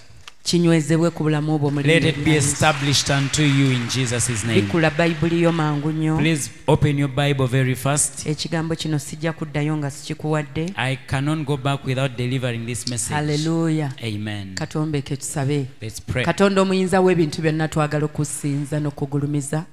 Twagala okwebaza ku lw'ebikulu n'ebyamaanyi by'okola mu masekati gaffe. Tukwebaza ne ku lw'ekiseera kino Mukama ekigambo ky'ogenda okwogera naffe. Omwoyo omutukuvu tuwa okuyaayaana eri ekigambo kino era nga kibuulirwa kiyingire mu mitima gyaffe kifuuke kiramu kireete obujulizi mu bulamu bwaffe tumalirize nga tuyingidde eggulu mu linnya erya Mukama waffe Yesu Kristo nsabye. Amen. Hallelujah. Amen. Mu ddakiika ezisigadde in the next few minutes nsaba tuwulire ekigambo kino. I request us to listen to this word. Ngenda kwogera ku kigambo ky'obulamu obutagwawo. I am going to speak about eternal life. Hallelujah. Amen. Katonda bwe yali atonda omuntu. When God was creating man, ku luberyeberye, in the beginning, yatonda omuntu already nga amuwadde obulamu obutagwawo. He created man with eternal life as part of him. Mu luberyeberye essuula esooka olunyiri olw'abirimu kaba lutusomere. In Genesis chapter 1 verse 26. Bible egamba etya? What does the Bible say? katonda n'ayogera nti tukole omuntu mu ngeri yaffe mu kifaananyi kyaffe bafugenga eby'omu nnyanja n'ebibuuka waggulu n'ente n'ensi yonna na buli ekyewalula ku nsi. Then God said, let us make man in our own image, according to our likeness. Let them have dominion over the fish of the sea, over the birds of the air, and over the cattle, and over all earth, and over every creeping thing that creeps on the earth. Hallelujah. Amen. Katonda n'ayogera. And God said, tukole omuntu mu ngeri yaffe era mu kifaananyi kyaffe. let us make man in our own image and likeness. Omuntu n'atondebwa ng'afaanana Katonda. And man was created in the resemblance of ekireetera God. omuntu okufaanana Katonda What brings about this? si kirala. Nothing else. Naye Katonda yakwata omwoyo we. But God got his spirit. N'amuteeka mu muntu. And he put it into man. N'amuteekamu embala. And he gave him a character ey'obwakatonda. of godliness. Omuntu n'abanga mwoyo. And man was spirit ogw'olubeerera. that is eternal. Ate nga gutuukiridde. And perfected. Nga ajjudde okwagala. He was full of love. Emirembe. Peace. Essanyu. Joy. Okugumiikiriza. Patience. Obuwombeefu. Humility or humbleness. Ekisa. Grace. Okwegendereza. Carefulness. Obulungi. Goodness. Bagalatiya 5:22. Galatians 5:22. Ayogera ku bintu ebyo. Speaks about those that have embala spoken. ey'omwoyo. The spiritual godliness omuntu or gye character yafuna. that man got. So Katonda bw'amala okutonda omuntu mu ngeri ye era mu kifaananyi kye. After God had created man in his resemblance and image or likeness. Embala eno ey'obutuukirivu n'ewa omuntu obulamu obutagwawo. This character of righteousness gave man eternal life. Kubanga obwo bwe bulamu obwa Katonda. Because that is life of God. Katonda bw'atyo n'atandika okubeera mu muntu okuyita mu mwoyo we. And God started residing in man through his spirit. Olw'okubanga obulamu obwali mu muntu bwali bulamu bwa Katonda. Because the life in man was life of God. Omuntu n'abeera ku nsi. Man lived here on earth. Nga talwala. Without any ailment. Kubanga Katonda talwala. Because God never falls sick. Nga tafa. He could not die. Kubanga Katonda tafa. Because God is immortal. Nga taliiko kikolimo kyonna. He had no curse. Kubanga Katonda ajjudde omukisa. Because God is full of blessings. Tuli ffenna ab'emikwano. Are we together, Era friends? omuntu n'abeera mu lusuku Edeni. And man was in the Garden of Eden. Ng'afuga ebitonde byonna. In charge of all creation. Ng'alina omukisa. With a blessing. Hallelujah. Amen. Omuntu bwe yagwa. When man fell. Mu lusuku Edeni. In the Garden of Eden. N'afiirwa. And he lost. Obulamu obutagwawo. Eternal life. N'ebirala bye yali afunye. And all these other things along. Okugeza ng'entiisa ya Mukama. Like the fear of God. Okugeza ng'ekitiibwa kya Katonda. Like the glory of God. Naye ekikulu mu byonna. But what is important in all. Obulamu obutagwawo ne bugenda. Eternal life also was lost. Sitaani n'ataleka muntu bwereere. And the devil didn't leave man naye empty. n'amuteekamu obulamu bwe. But he put his life into man. Embala ye. His character that is evil. Ey'ekibi. Of sin. Hallelujah. Amen. Omuntu n'atandika okwonoona. And man started sinning. Ekibi ekyali kigenda otuleetera okuzikirira okw'emirembe n'emirembe. And the sin this is sin that was going to bring us eternal destruction. Kubanga awali ekibi tewabaawo bulamu. Because where there is sin, there is no life. Baluumi 6:23. Romans 6:23. Bayibuli etugamba etya? What does the Bible say? Abaruumi essula y'omukaaga n'olunyiriro olwa 23. Yes. Kubanga empeera y'ekibi kwe kufa. Naye ekirabo kya Katonda bwe bulamu obutaggwaawo mu Kristo Yesu Mukama waffe. Romans 6:23. For the wages of sin is death, but the gift of God is eternal life in Christ Jesus our Lord. Bassebo ne bannyaba empeera y'ekibi kye twali tufunye twali tugenda kuzikirira. Ladies and gentlemen, the wages of sin was destruction. Ate okuzikirira si kufa naye okubeera mu bulumi oba obujiji n'omuliro n'okukaaba emirembe n'emirembe. It was eternal destruction. tuli ffenna ab'emikwano. Are we together, friends? Naye twebaza Mukama olwa Katonda. But we thank God for His Son Jesus Christ. N'atuyiyiza mangu ekirabo. Because He gave us a gift eky'obulamu obutagwawo. of eternal life. Ekirabo kino ne kijja kitya? And how did this come about? Mangu nnyo Katonda n'alowooza ku rescue plan. Very first, God thought about how to redeem us. N'atuma omwana we omu gwe yalina yekka. And He sent His one and only Son Jesus Christ ajja affe ku lw'ekibi kye twali tumaze okukola. to come and die for our sin. Asobole okutuwa ekirabo eky'obulamu obutagwawo. And so that we can secure eternal life. Y'ensonga lwaki Yokaana 3:16. That is why John 3:16 okutuuka ku lunyiriri olw'18 all the way to 18. Bayibuli egamba etya? What does the Bible say? Yokaana 3:16 kubanga Katonda bwe yayagala ensi bw'ati n'okuwaayo n'awaayo omwana we eyazaalibwa omu yekka buli muntu yenna amukkiriza aleme okubula naye abeere n'obulamu obutaggwaawo kubanga Katonda teyatuma mwana we mu nsi okusalira ensi omusango naye ensi erokokere ku ye. Amukkiriza tegumusinga atamukkiriza gumaze okumusinga kubanga takkiriza linnya lya mwana eyazaalibwa omu yekka owa Katonda. Amina. John 3:16 For God so loved the world that He gave His only begotten Son that whoever believes in Him should not perish but have Hallelujah. everlasting life. That whoever believes in Him Should not perish Yes. but have everlasting life. bassebo ne bannyabo. Ladies and gentlemen, Simanyi oba tutuula ne tulowooza ku lunyiriri luno. I don't know if we meditate and think about this scripture. Katonda yatwagala nnyo. God loved us so much. Abantu batwagala. Men love us. Naye kizibu omuntu okuwaayo obulamu bwe ku lulwo. But it is very, very hard for someone to give out their life for Abaami you. batwagala. Our husbands love Naye us. kizibu omwami okuwaayo obulamu bwe ku lulwo. But it is hard for your husband to give away his life Abakyala for you. batwagala. Women love us. Naye bassebo ne bannyabo kizibu omukyala okuwaayo obulamu bwo okutuusa okufa. But it is very hard for that wife to give away their life for you. Twali tuzikiridde. We had gone into destruction. Twali tugenda kusaanawo. We are going to be destroyed totally. Tumalire mu bulumi. And end up in pain. Tumalire mu bugigi. And end up in a lot of Olaba gnashing of okubonaabona teeth. kw'ensi kwe tutuuse ne tukoowa. If we are fed up of the suffering here, on Banaye earth, twandisobodde tutya okumalako n'okubonaabona kwa geyeena. how would we overcome the suffering in hell? Naye Katonda bwe yatwagala. But when God loved us, N'akwata omwana we omu yekka. and He got His one and only Gwe Son yalina. Jesus that He had, N'amugamba genda ku musalaba. and He sent Him to the cross Ofiirire abaana bange. and die for my children, Buli anaakukkiriza that whoever believeth you asobole okuddamu may again okufuna obulamu obutaggwaawo omulabe Setaani bwe yali get amubbyeko. eternal life that the devil had taken away. Mukama waffe Yesu n'akkiriza. And our Lord Jesus Christ accepted. Akaseera si kanene tubadde tujjukira kye yatukolera ku musalaba. Not far away from today, we are remembering the cross, Tubadde tujjukira omutango gwe yasasula ku musalaba. remembering the price He paid on the cross. Era twalaba nga tebyali byangu. And we saw it was not easy. Naye Yesu yakkiriza. But Jesus accepted Asobole okununula nze so naawe. that He can redeem me and you, Atugye mu kibi to get us out of sin olw'omusaayi gwe yayiwa ku musalaba. because of the blood He shed on the cross,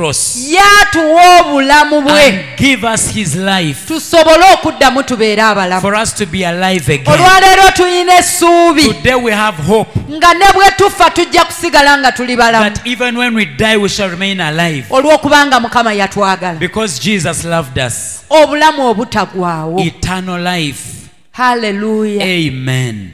Tulina obusobozi olwaleero We have the capability today okubanga tugenda kubeera balamu for us to be alive again emirembe n'emirembe, forever and ever, ate mu kwesiima and in a lot of joy okutagambika. that is unspeakable. Okwo kwali kwagala kwa Katonda. That was the will of God. Bassebo ne bannyabo nga tuli ku nsi, Ladies and gentlemen, as we are still here, ekyo tokyerabiranga. please do not forget this. Katonda awaayo omwana we God gives His Son tubeere n'obulamu so that we obutaggwaawo. can have eternal life. Okulokoka tulokoka We get born again tusobole okufuna obulamu for us to obutaggwaawo. get eternal life. Si kintu kirala kyonna. Nothing else. Hallelujah. Amen. era bayibuli egambye That is what the Bible has said. oyo yenna amukkiriza That whoever believes in him aleme okubula may not perish, naye afune obulamu but get everlasting life. mbu naye atamukkiriza But he that not believeth, gumaze okumusinga. they are already condemned. Ab'emikwano abampuliriza Friends that are listening, simanyi wa gy'oli I don't know where you naye are. obadde tonnakkiriza yesu kristo okubeera mulokozi wo But if you're not born again yet, obulamu obutaggwawo tebuli mu amerika eternal life is not in the US. obulamu obutaggwawo tebuli mu nsi esinga okubeera ennungi nsi ki eyo UK yesinga yes, is it according to you oba ge mazima so far UK that Okay. is what we know. United Kingdom. obulamu obutaggwawo tebwenkana united kingdom Eternal life is not comparable to UK. abaliyo ndowooza mujulira nti obulamu bulungi Those that reside in the UK, you can indeed testify. sinnamanyaayo bulungi I have not been there before and I have no naye ntera idea. okusanga ebintu nga bya uk But I usually find things from the United n'osanga Kingdom. ng'omuwendo gwabyo mulala nnyo And you find their price tag a bit different. engato ya uk bagitunda bulala The shoe in the UK is sold differently ku ngato y'ekatwe from the shoe in the in Katwe.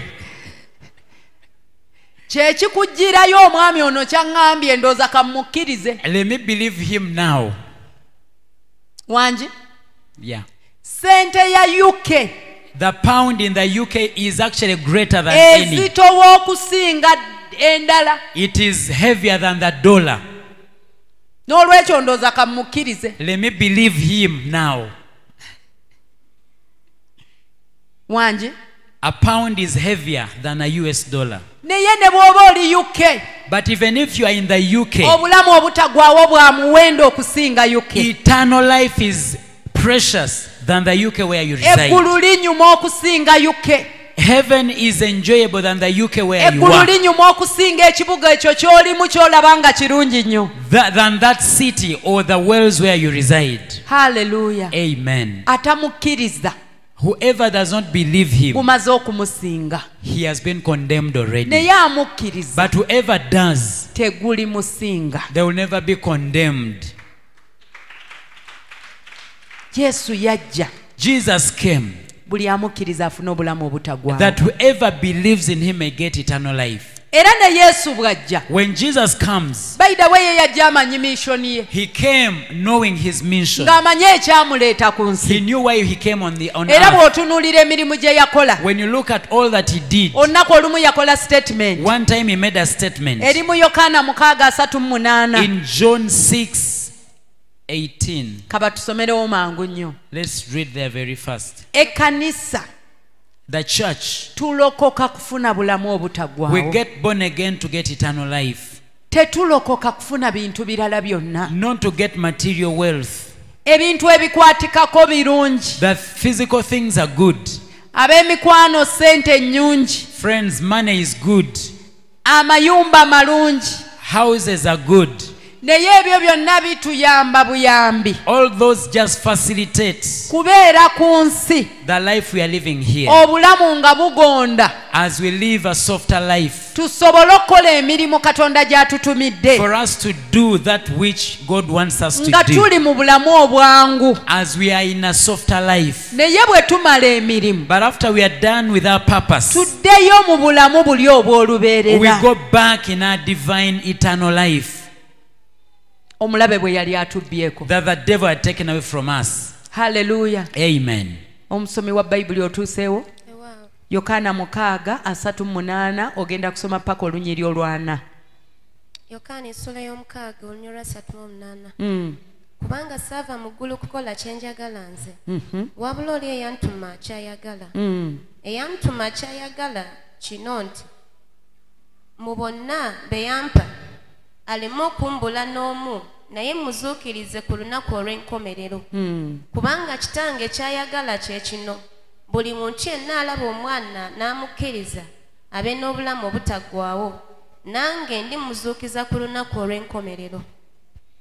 John 6:38. For I have come down from heaven, not to do my will, but the will of him who sent me. Yes. This is the will of the Father who sent me, that of all he has given me, I should lose nothing, but should raise it up at the last day. Bassebo ne bannyabo ku lunaku luli. Ladies and gentlemen, on the last day, olunaku lwe tulinze, that day we are waiting for, olw'okudda kwa Mukama waffe Yesu, of the return of our Lord Jesus Christ, olunaatera okutuuka, that is yet at hand. aba supreme ekyo tukimanyi. Supreme worshippers, we know this. Tukimanyi ng'essaawa yonna Yesu akomawo. We know that the Lord returns anytime. Naye ekigenda omukomyawo, But the reason he's returning, asobole okuyimirira mu maaso ga kitaawe, that he can stand before his Father awe embalirira and give account ey'okubanga yasobola otulokola mu kibi, that he was able to redeem us from sin. kubanga agambye ekyandeeta, Because he says why he came, si kukola nze kyenjagala, not to do his own will, naye okukola oyo eyantuma but kyayagala. that of the one who sent him.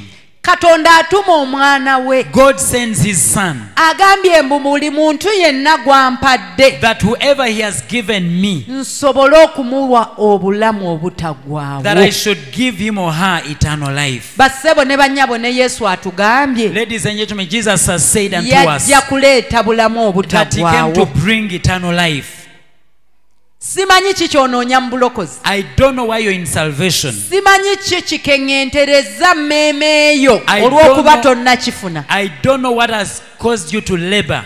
simanyi ki kikusuzanga okaaba amaziga I don't know why you wail day and night olw'okuba tonnakifuna, because you don't have it yet. simanyi ki kikuleetedde ekkoga I don't know why you're losing weight olw'okubanga tonnakifuna. because you don't have it yet. Nina amawulire amalungi I gy'oli, have good news for you, ennaku gy'olina olwaleero ekome, that you're enduring today, amaziga please should g'olina stop. olwaleero gakome, The tears you're enduring should stop. kaaba kw'obaddemu olwaleero kukome, The wailing you are enduring should omulaba stop. abadde yakubuza bubuza, The devil has just taken you astray. ekirabo ekisinga obukulu mu bulokozi, The best gift in ekyaleeta mukama waffe salvation Yesu, that brought our Lord Jesus Christ. ekyamutwala ku The musaalaba, reason he went to the cross kwe kubanga ofuna obulamu obutaggwaawo, is for you to have eternal era life. bwe walokoka And when you got born obulamu again, obwo n'obufuna, you indeed got that. tewali nsonga lwaki okaaba, There is no other reason for you to wail. ng'ekisinga omuwendo okiyina, And yet you have what is most bw'obanga precious. katonda yakuwa ekisinga If omuwendo, God gave you what is more precious, kyokaabira biwero buwero what sirika. you are looking for is a waste. Katonda bw'aba teyasobola kumma mwana we ofune obulamu obutaggwaawo, If God didn't hold back his son for you to have eternal life, talina nsonga lwaki agenda kumma ekyo there kyokaabira. is no any other reason why he should hold that from you. Buli kimu agenda kikuwa, Everything you shall have. sente agenda zikuwa, You'll have all the money. obufumbo ajja bukuwa, You'll have your marriage. amawanga ojja gatambula, You'll go to nations. abasajja bakuyiye ne final ogenda kufumbirwa. Men have broken you down, but he Bw'aba will get yasobola married. okuwa omwana we If he was able to give you his son akufiirire to die for you, ofune obulamu to get obutaggwaawo, eternal life, tewali katonda kyatagenda kuwa. there is no any other that will hold back. Haleluya. Amen. Njagala okyuse endowooza yo, I want you to change your thinking otandike okusanyukira Katonda, and you start rejoicing in the Lord, kubanga ekirabo ekisinga obunene mu bulokozi already kikuli mu ngalo. because the greatest gift in salvation you have. Waliwo abuuza ekyo ekiriwo ekyo. Someone is asking, what is that? Yokaana 17. Sooka otumalireyo wansi ow'oluzungu obadde osoma. And this is the will of him who sent me. Yes. That everyone who sees the Son and believes in him may have everlasting life. Buli alaba Yesu n'amukkiriza nga bwe wamukkiriza, That whoever sees the Son and believes in him afuna obulamu obutaggwaawo. may have everlasting life.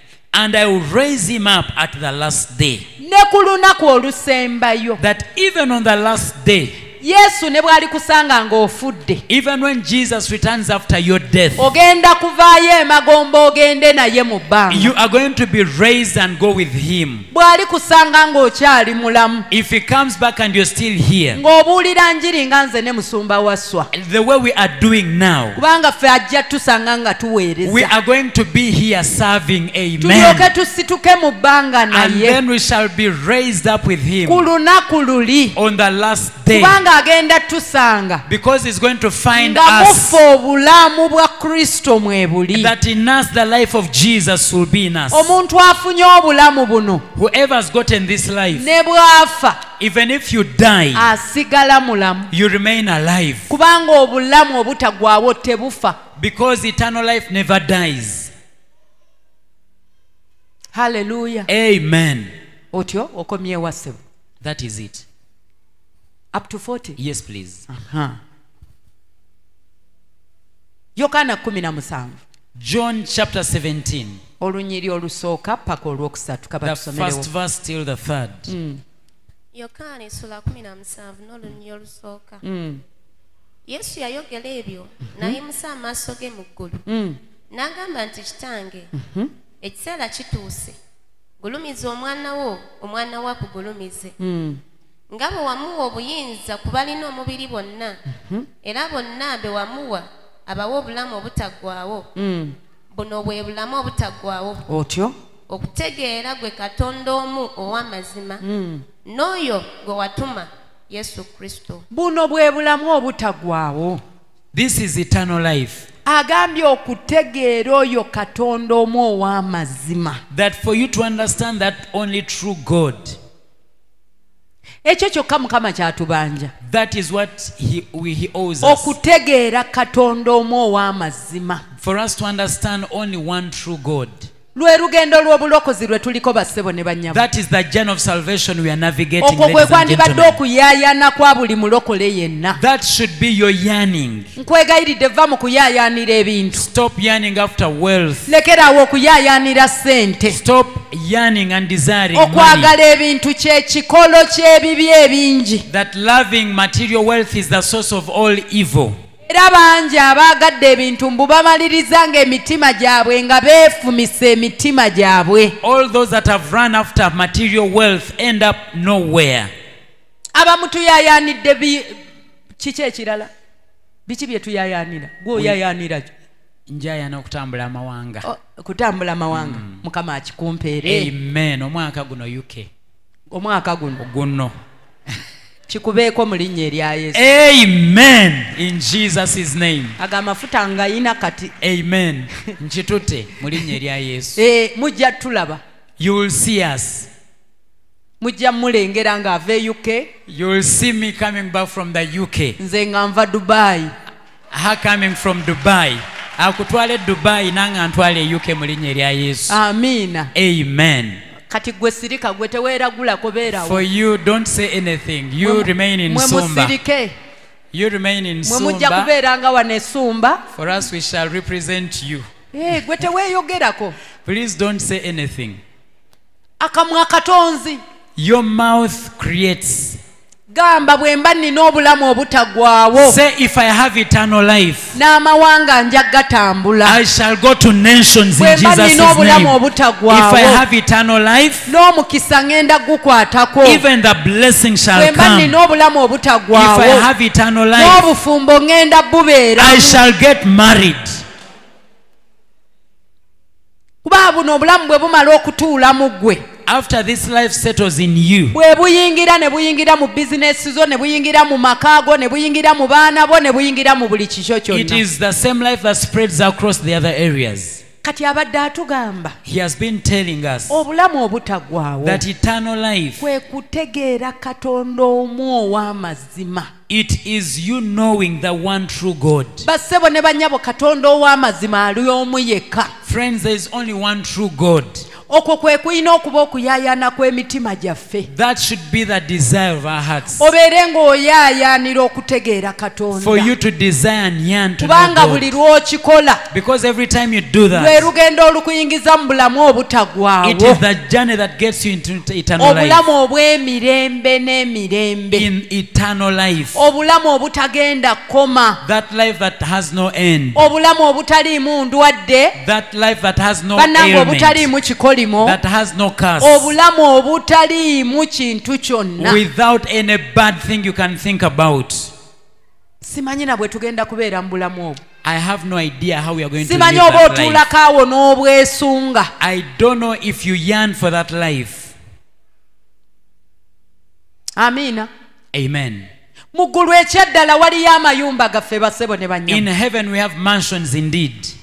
Buli muntu yenna akkiriza Yesu. Each one of us who has believed Buli muntu Jesus. yenna ategedde Katonda. Everyone who has understood God. Buli muntu yenna ategedde Katonda omu ow'amazima. Everyone who has understood the true God. Ayaayaanidde obulamu bwe. Who is desiring and yearning Mu after ggulu this waliwo life. ennyumba yo. In heaven you have a mansion. Ebintu bye tukola ku nsi. The things we do here on earth. The building materials ezizimba ennyumba yaffe mu ggulu. Ebyokuzimbisa byonna ebyo, that is what constructs buli our lwe mansions in tutegeera heaven. amakubo ga Katonda. Every time we understand the ways of bwe God. tusaba tuweereza building materials. When we pray we send building materials in heaven. bwe tusiiba tuweereza building materials. When we fast we send building materials bwe in the tusoma heavens. bayibuli ne tutegeera ekigambo kya Katonda tuba tuweereza building materials. When we read the Bible we are sending building materials bwe as well. tukola ebikolwa ebirungi When we do good works tuba tuweereza building materials. we are contributing through our building bwe materials. tubuulira enjiri When we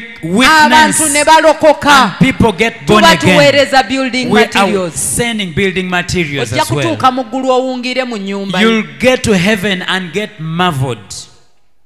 nga n'omusajja ow'amaanyi gw'omanyi ku nsi amaka g'ayina nga tegatuuka ku nnyumba ye eri mu And ggulu. even the powerful wealth men here will not compare to the mansion you have in olyoka heaven. oyingire mu sitting room You'll get to your sitting room ng'erimu sofa set with a huge sofa set, otuula n'ewanika amagulu. and then you sit and your feet are raised. bw'oyagala okwebaka ng'efuukamu ekitanda A totawaana. convertible sofa set. Exactly. oyinza okuba okooye ng'amaanyi agadda mu kisenge togayina. It is possible you're tired and you don't want to go to your bedroom. odda buzzi ku side bwoti nga ne piro kweri. You just press a button and Ng'olootera behold awo the bed birooto. and you dream right there. oyingira bathroom ng'ejjudde jacuzzi. You get into a jacuzzi in your bathroom. You don't bathe while standing but sleeping.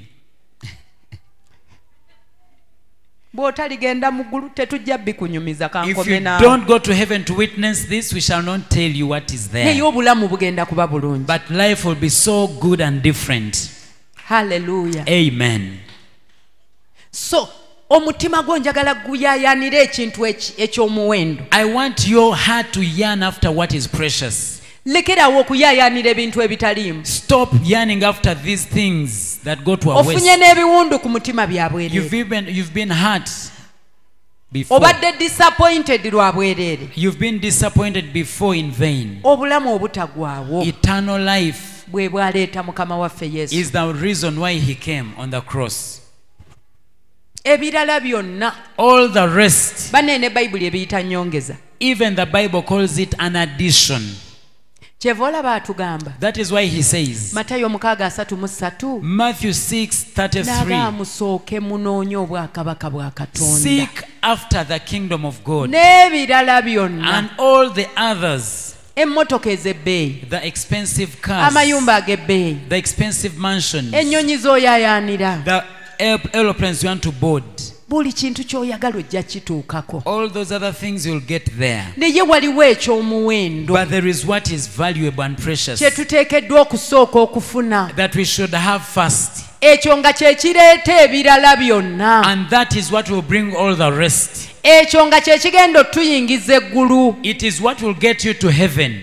nali wano omulundi guli ne nkugamba I was here the other day and I told you Yesu agenda kujja that Jesus is coming naye back. waliwo ebintu ebimu bye tuyaayaanira But there- byagenda okusanga nga tetunnabifuna But there are things that we are yearning for that you'll find when we don't have naye them bwe tuba yet. tumaze okufuna obulamu obutagwawo But after we have eternal life, ekyokubanga tonnafumbirwa tekigenda kulemesa kuyingira ggulu the fact that you're not yet married doesn't stop you from going to heaven. ekyokubanga tonnatambula mawanga tekigenda kulemesa kuyingira The ggulu fact that I've not gone to nations, it doesn't mean that I shall not go to ekyokubanga heaven. tonnazimba kalina tekigenda kulemesa kuyingira ggulu The fact that you've not constructed a flat, it doesn't stop you from going to heaven. ab'emikwano twawule ebyomuwendo ku bitaliimu Let us separate what is precious and obulamu what is bw'ensi bwa not. kaseera buseera Life here is temporal. buno obulamu bwe tugendamu bwa lubeerera The life we are headed for is forever. in fact buno bwe bulamu obwa ddala This is the true life, the real life. guno omubiri gwe tulimu gwa kaseera buseera The body we are in is temporal.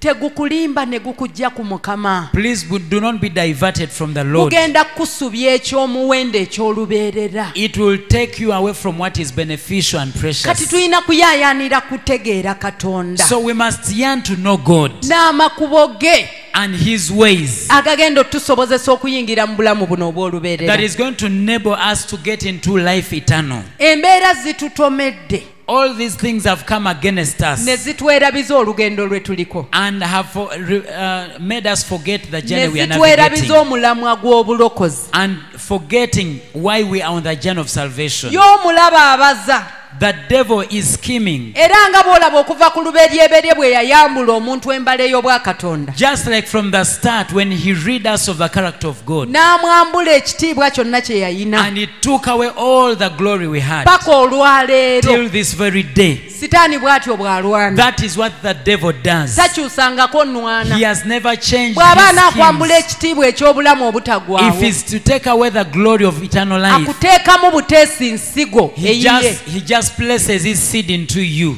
kati amaaso gajje ku bitomera obulamu bwo Now shift your eyes from what comes against your byo life. bitutomera buli lunaku All these things will come era against us tetugenda every day, biziyiza and we shall not stop naye them. bwe kikutomera But when it comes against you, weekuŋŋaanye mangu please square up again. weetereeze Square up again.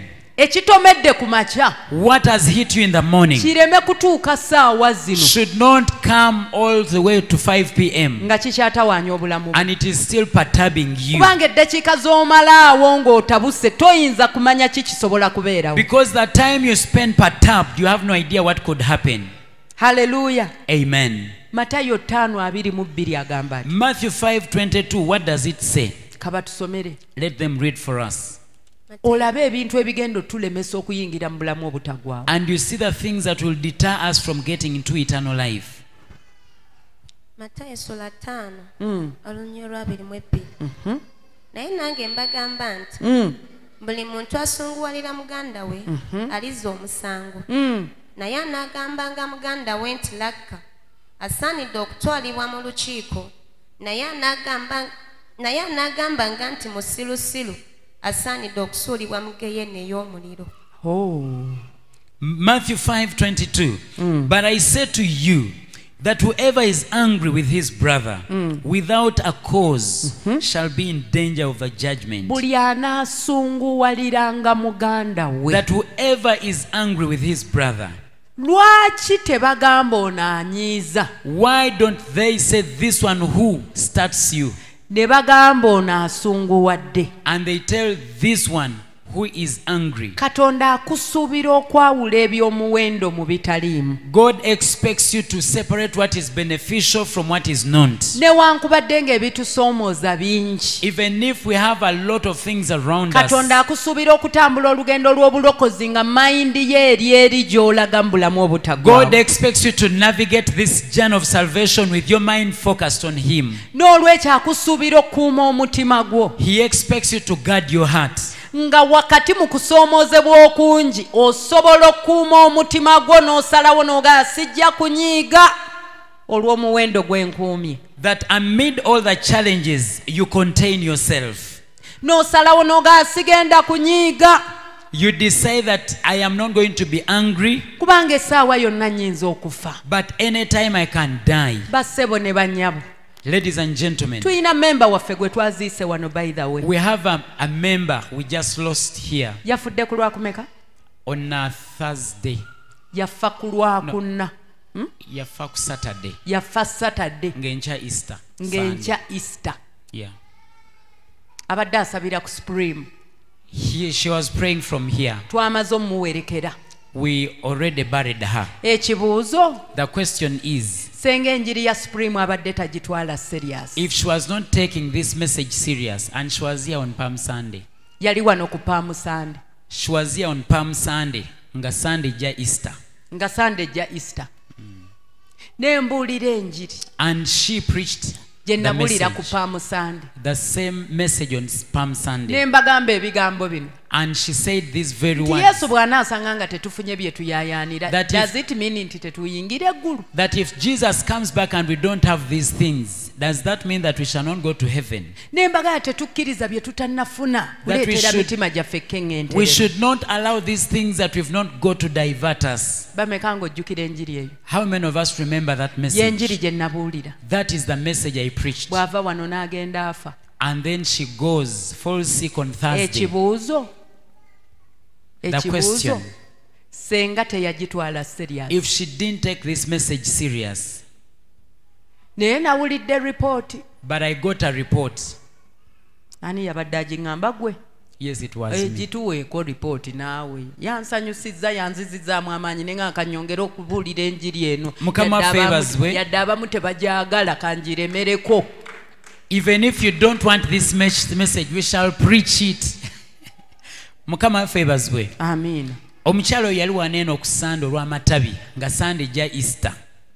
Naye ku lw'omukaaga ng'enkya Sande gyasembayo okubeera waneeno.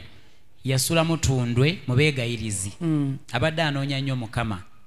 Naye bw'ava mu beegayirizi yagenda ku Lebron kubanga abadde abeerawo okumpi ne Lebron. N'alinnya taxi nga bwe yava emutundwe n'agenda mu taxi. N'alinnya naye aba alinnya waliwo owa bode yamukyokooza. Mukama yeebazibwe. Yamukyokooza kakati ono gwe yali naye asabira wano. N'amugamba nti mukukwatiremu oyo wa boda mumanyi. N'amugamba muleke. Muleke kati bwe tufiira wano.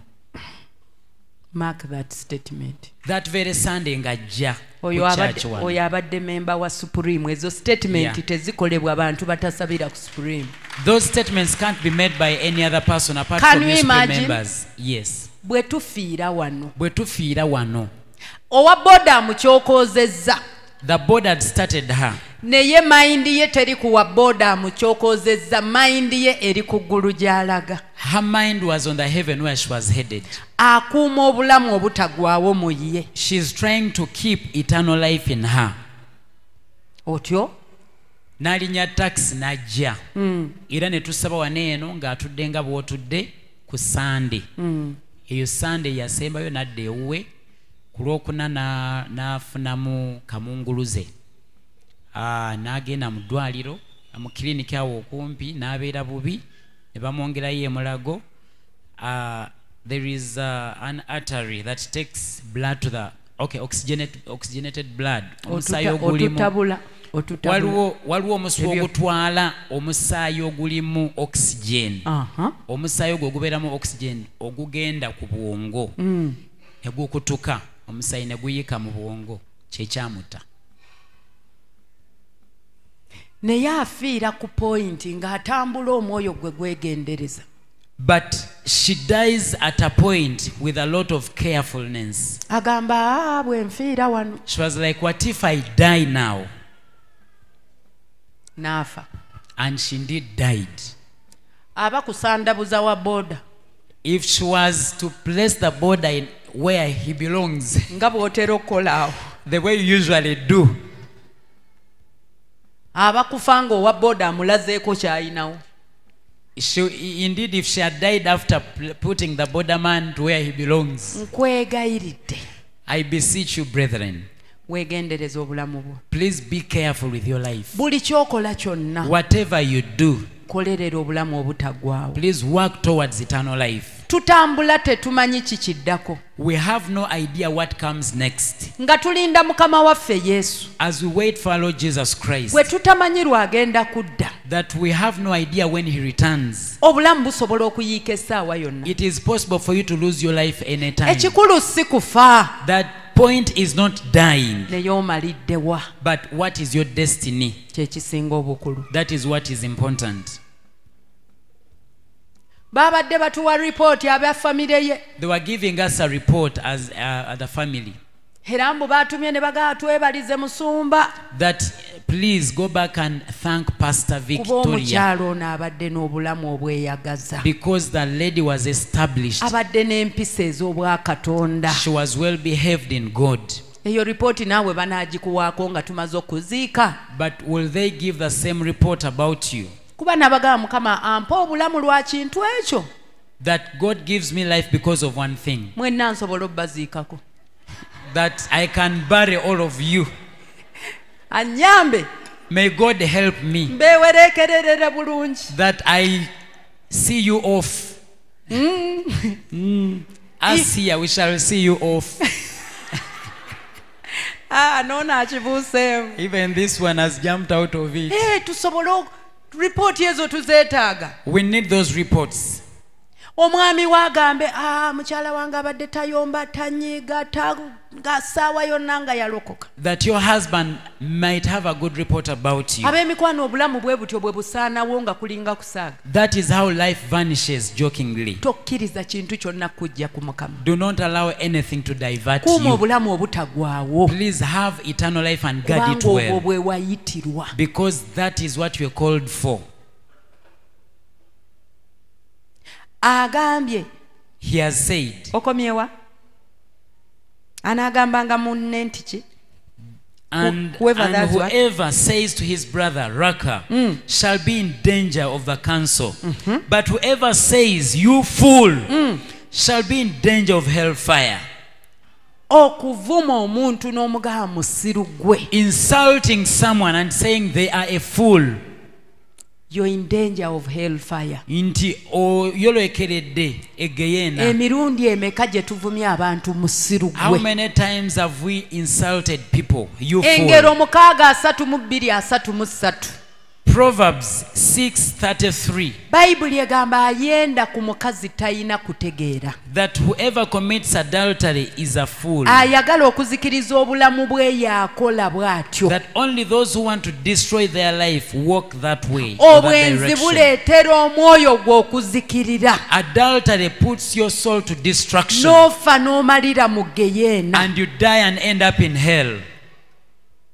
Kabibeere birowoozo just eby'obwenzi. Even evil thoughts of adultery or fornication. Kakubeere okulya ebisiyaga. Even homosexuality. Kakubeere okuwasa abakazi abangi. And adultery. Kakubeere okwegatta n'abakazi abangi. Even fornicating with many women. Yadde oba tobawasizza. Even if you've not married them. Kuleetera omwoyo gw'okuzikirira. It brings your spirit to destruction. Obukyayi.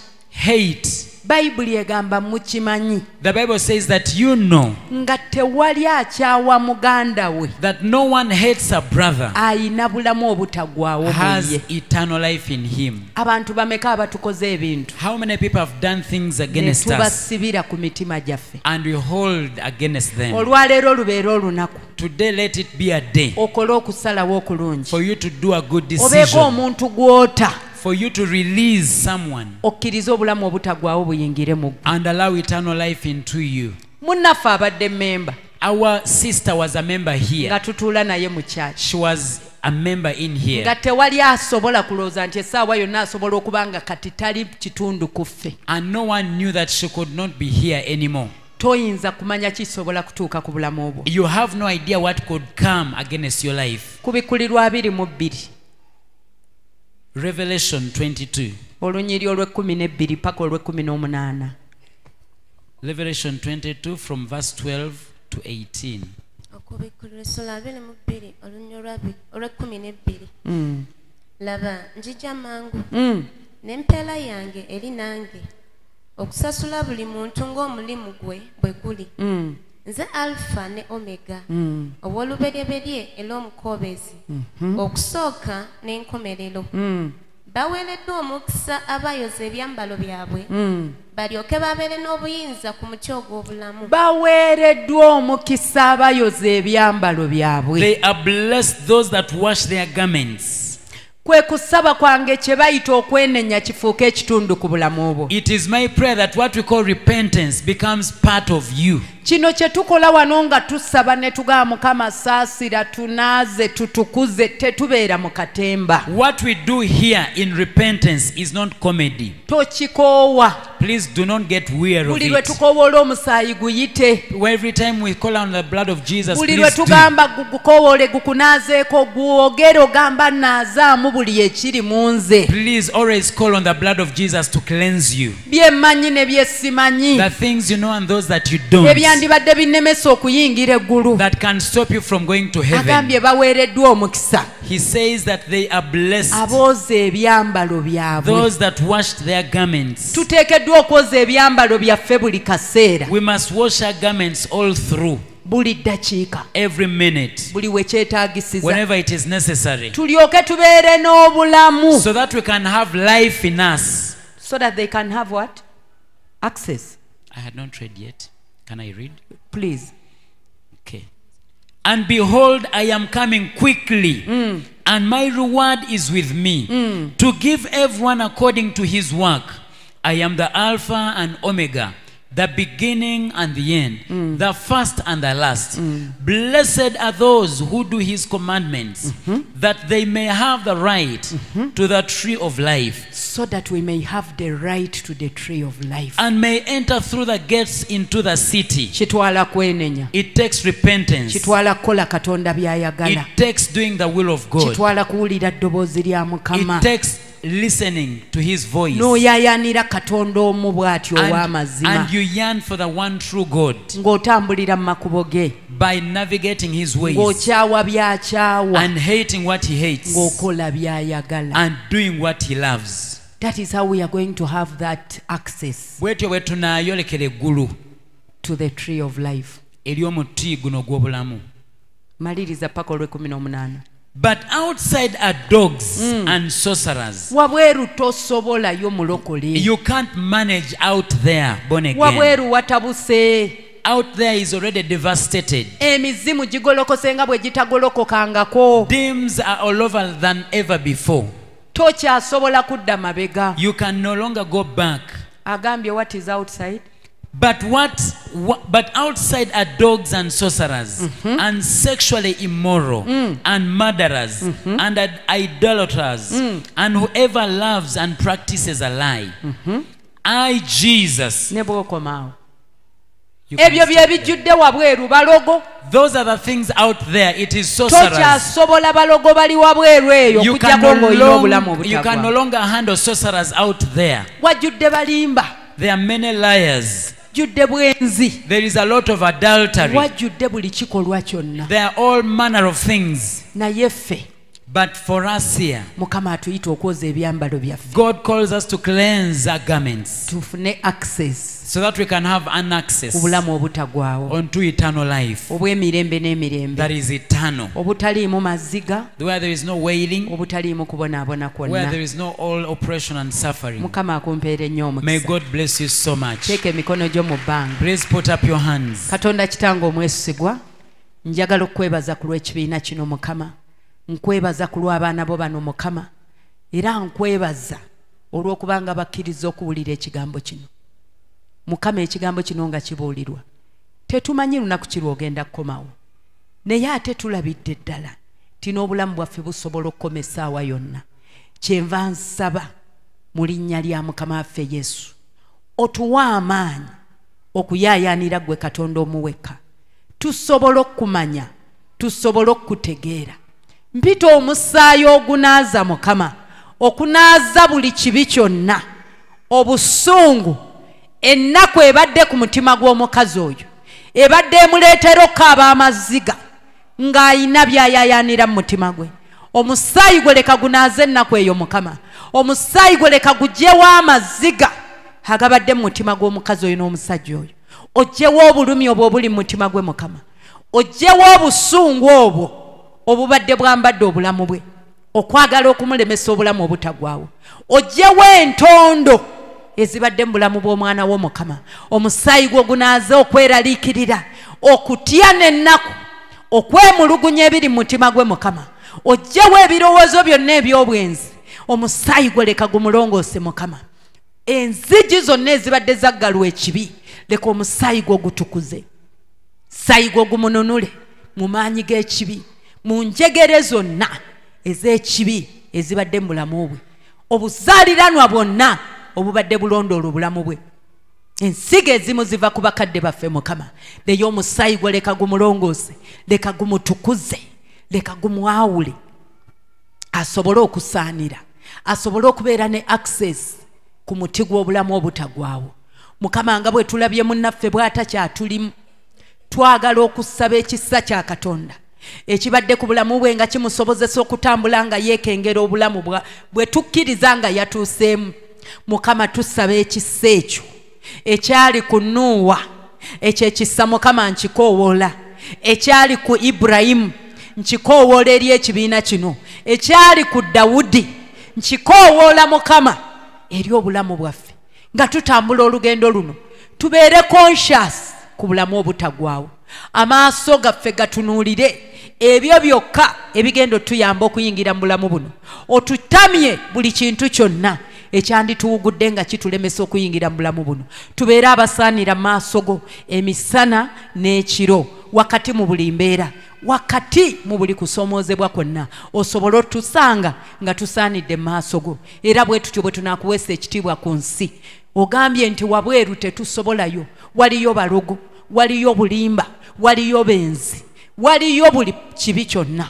Mukama, omusaayi gwo gutukweke, omusaayi gwo gwogere birungi byereere ku bulamu bwaffe, gwongere otusimba mu kwagala kwo, gwongere okuwangula abalabe bonna ababadde bagolokosa okulumba obulamu bwaffe, ate gwongere otutukuza emisana n'ekiro, tusaanire mu maaso go essaawa yonna mu linnya erya Yesu. Nsaba obulamu obutagwawo eri ekibiina kino Mukama, otujjuze buli ddakiika, tutambule mu buli kye tukola kyonna nga tujjudde obulamu obwo, otusange nga tusaanidde maaso go, era tusobole okukomawo ewaka nga tuli mu kitiibwa mu linnya erya Mukama waffe Yesu Kristo nsabye.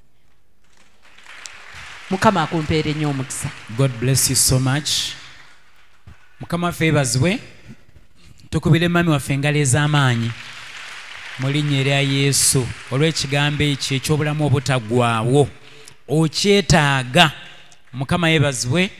Nolwekyo okuuma amafuta mu linnya erya Yesu. Tukubire n'omwoyo mutukuvu mu ngalo atukoledde ddala bulungi nnyo, tumwebaza olw'obulungi bwe mu linnya erya Yesu. Nolwekyo njagala ndabe omuntu yenna nga tonnalokoka. Ekintu kino ekyogeddwako eky'obulamu obutagwawo, abooluganda kya bwereere. Bayibuli egamba mu ludda olunyiriri Yokaana 3:16 nti bw'atyo Mukama n'ayagala ensi, ewali ensi teekawo erinnya lyo, n'ayagala Peter, n'ayagala Musa, n'ayagala Fibi, n'akwagala n'awayo mwana we Yesu, nti bw'omukkiriza oleme kubula wabula obeere n'obulamu obutagwawo.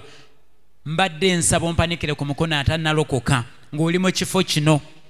Wanika omukono mu linnya erya Yesu. Okulokoka kuba kwa bwereere. Wanika omukono ng'oli mu kifo kino tonnalokoka, obanga waseseetuka, abooluganda osobola okuseseetuka n'okomekereza ng'oli mu geyeena.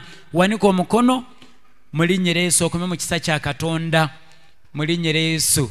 Tewali awanise, kirabika ffenna tuteredde. Mukama yeebazibwe. Oyinza okuba ng'oli ku online, mbadde nsaba oddemu ebigambo bino. Gamba, ayi Yesu, nkwebaza olw'obulamu bwange. Yesu, nzikiriza nti wanfiira ku musaalaba, era okuva na leero njatula nti ndokose. Sangula erinnya lyange okuva mu kitabo eky'okufa oliwandiike mu kitabo eky'obulamu, nti bw'oli bw'oyita abalonde bo nange mbeera omu ku abo. Yesu, ompa amaanyi okutambulira mu makubo go, nkuweesa ekitiibwa wano ku nsi ne mu ggulu nkomekereze nga nnyingidde mu linnya erya Yesu. Amiina.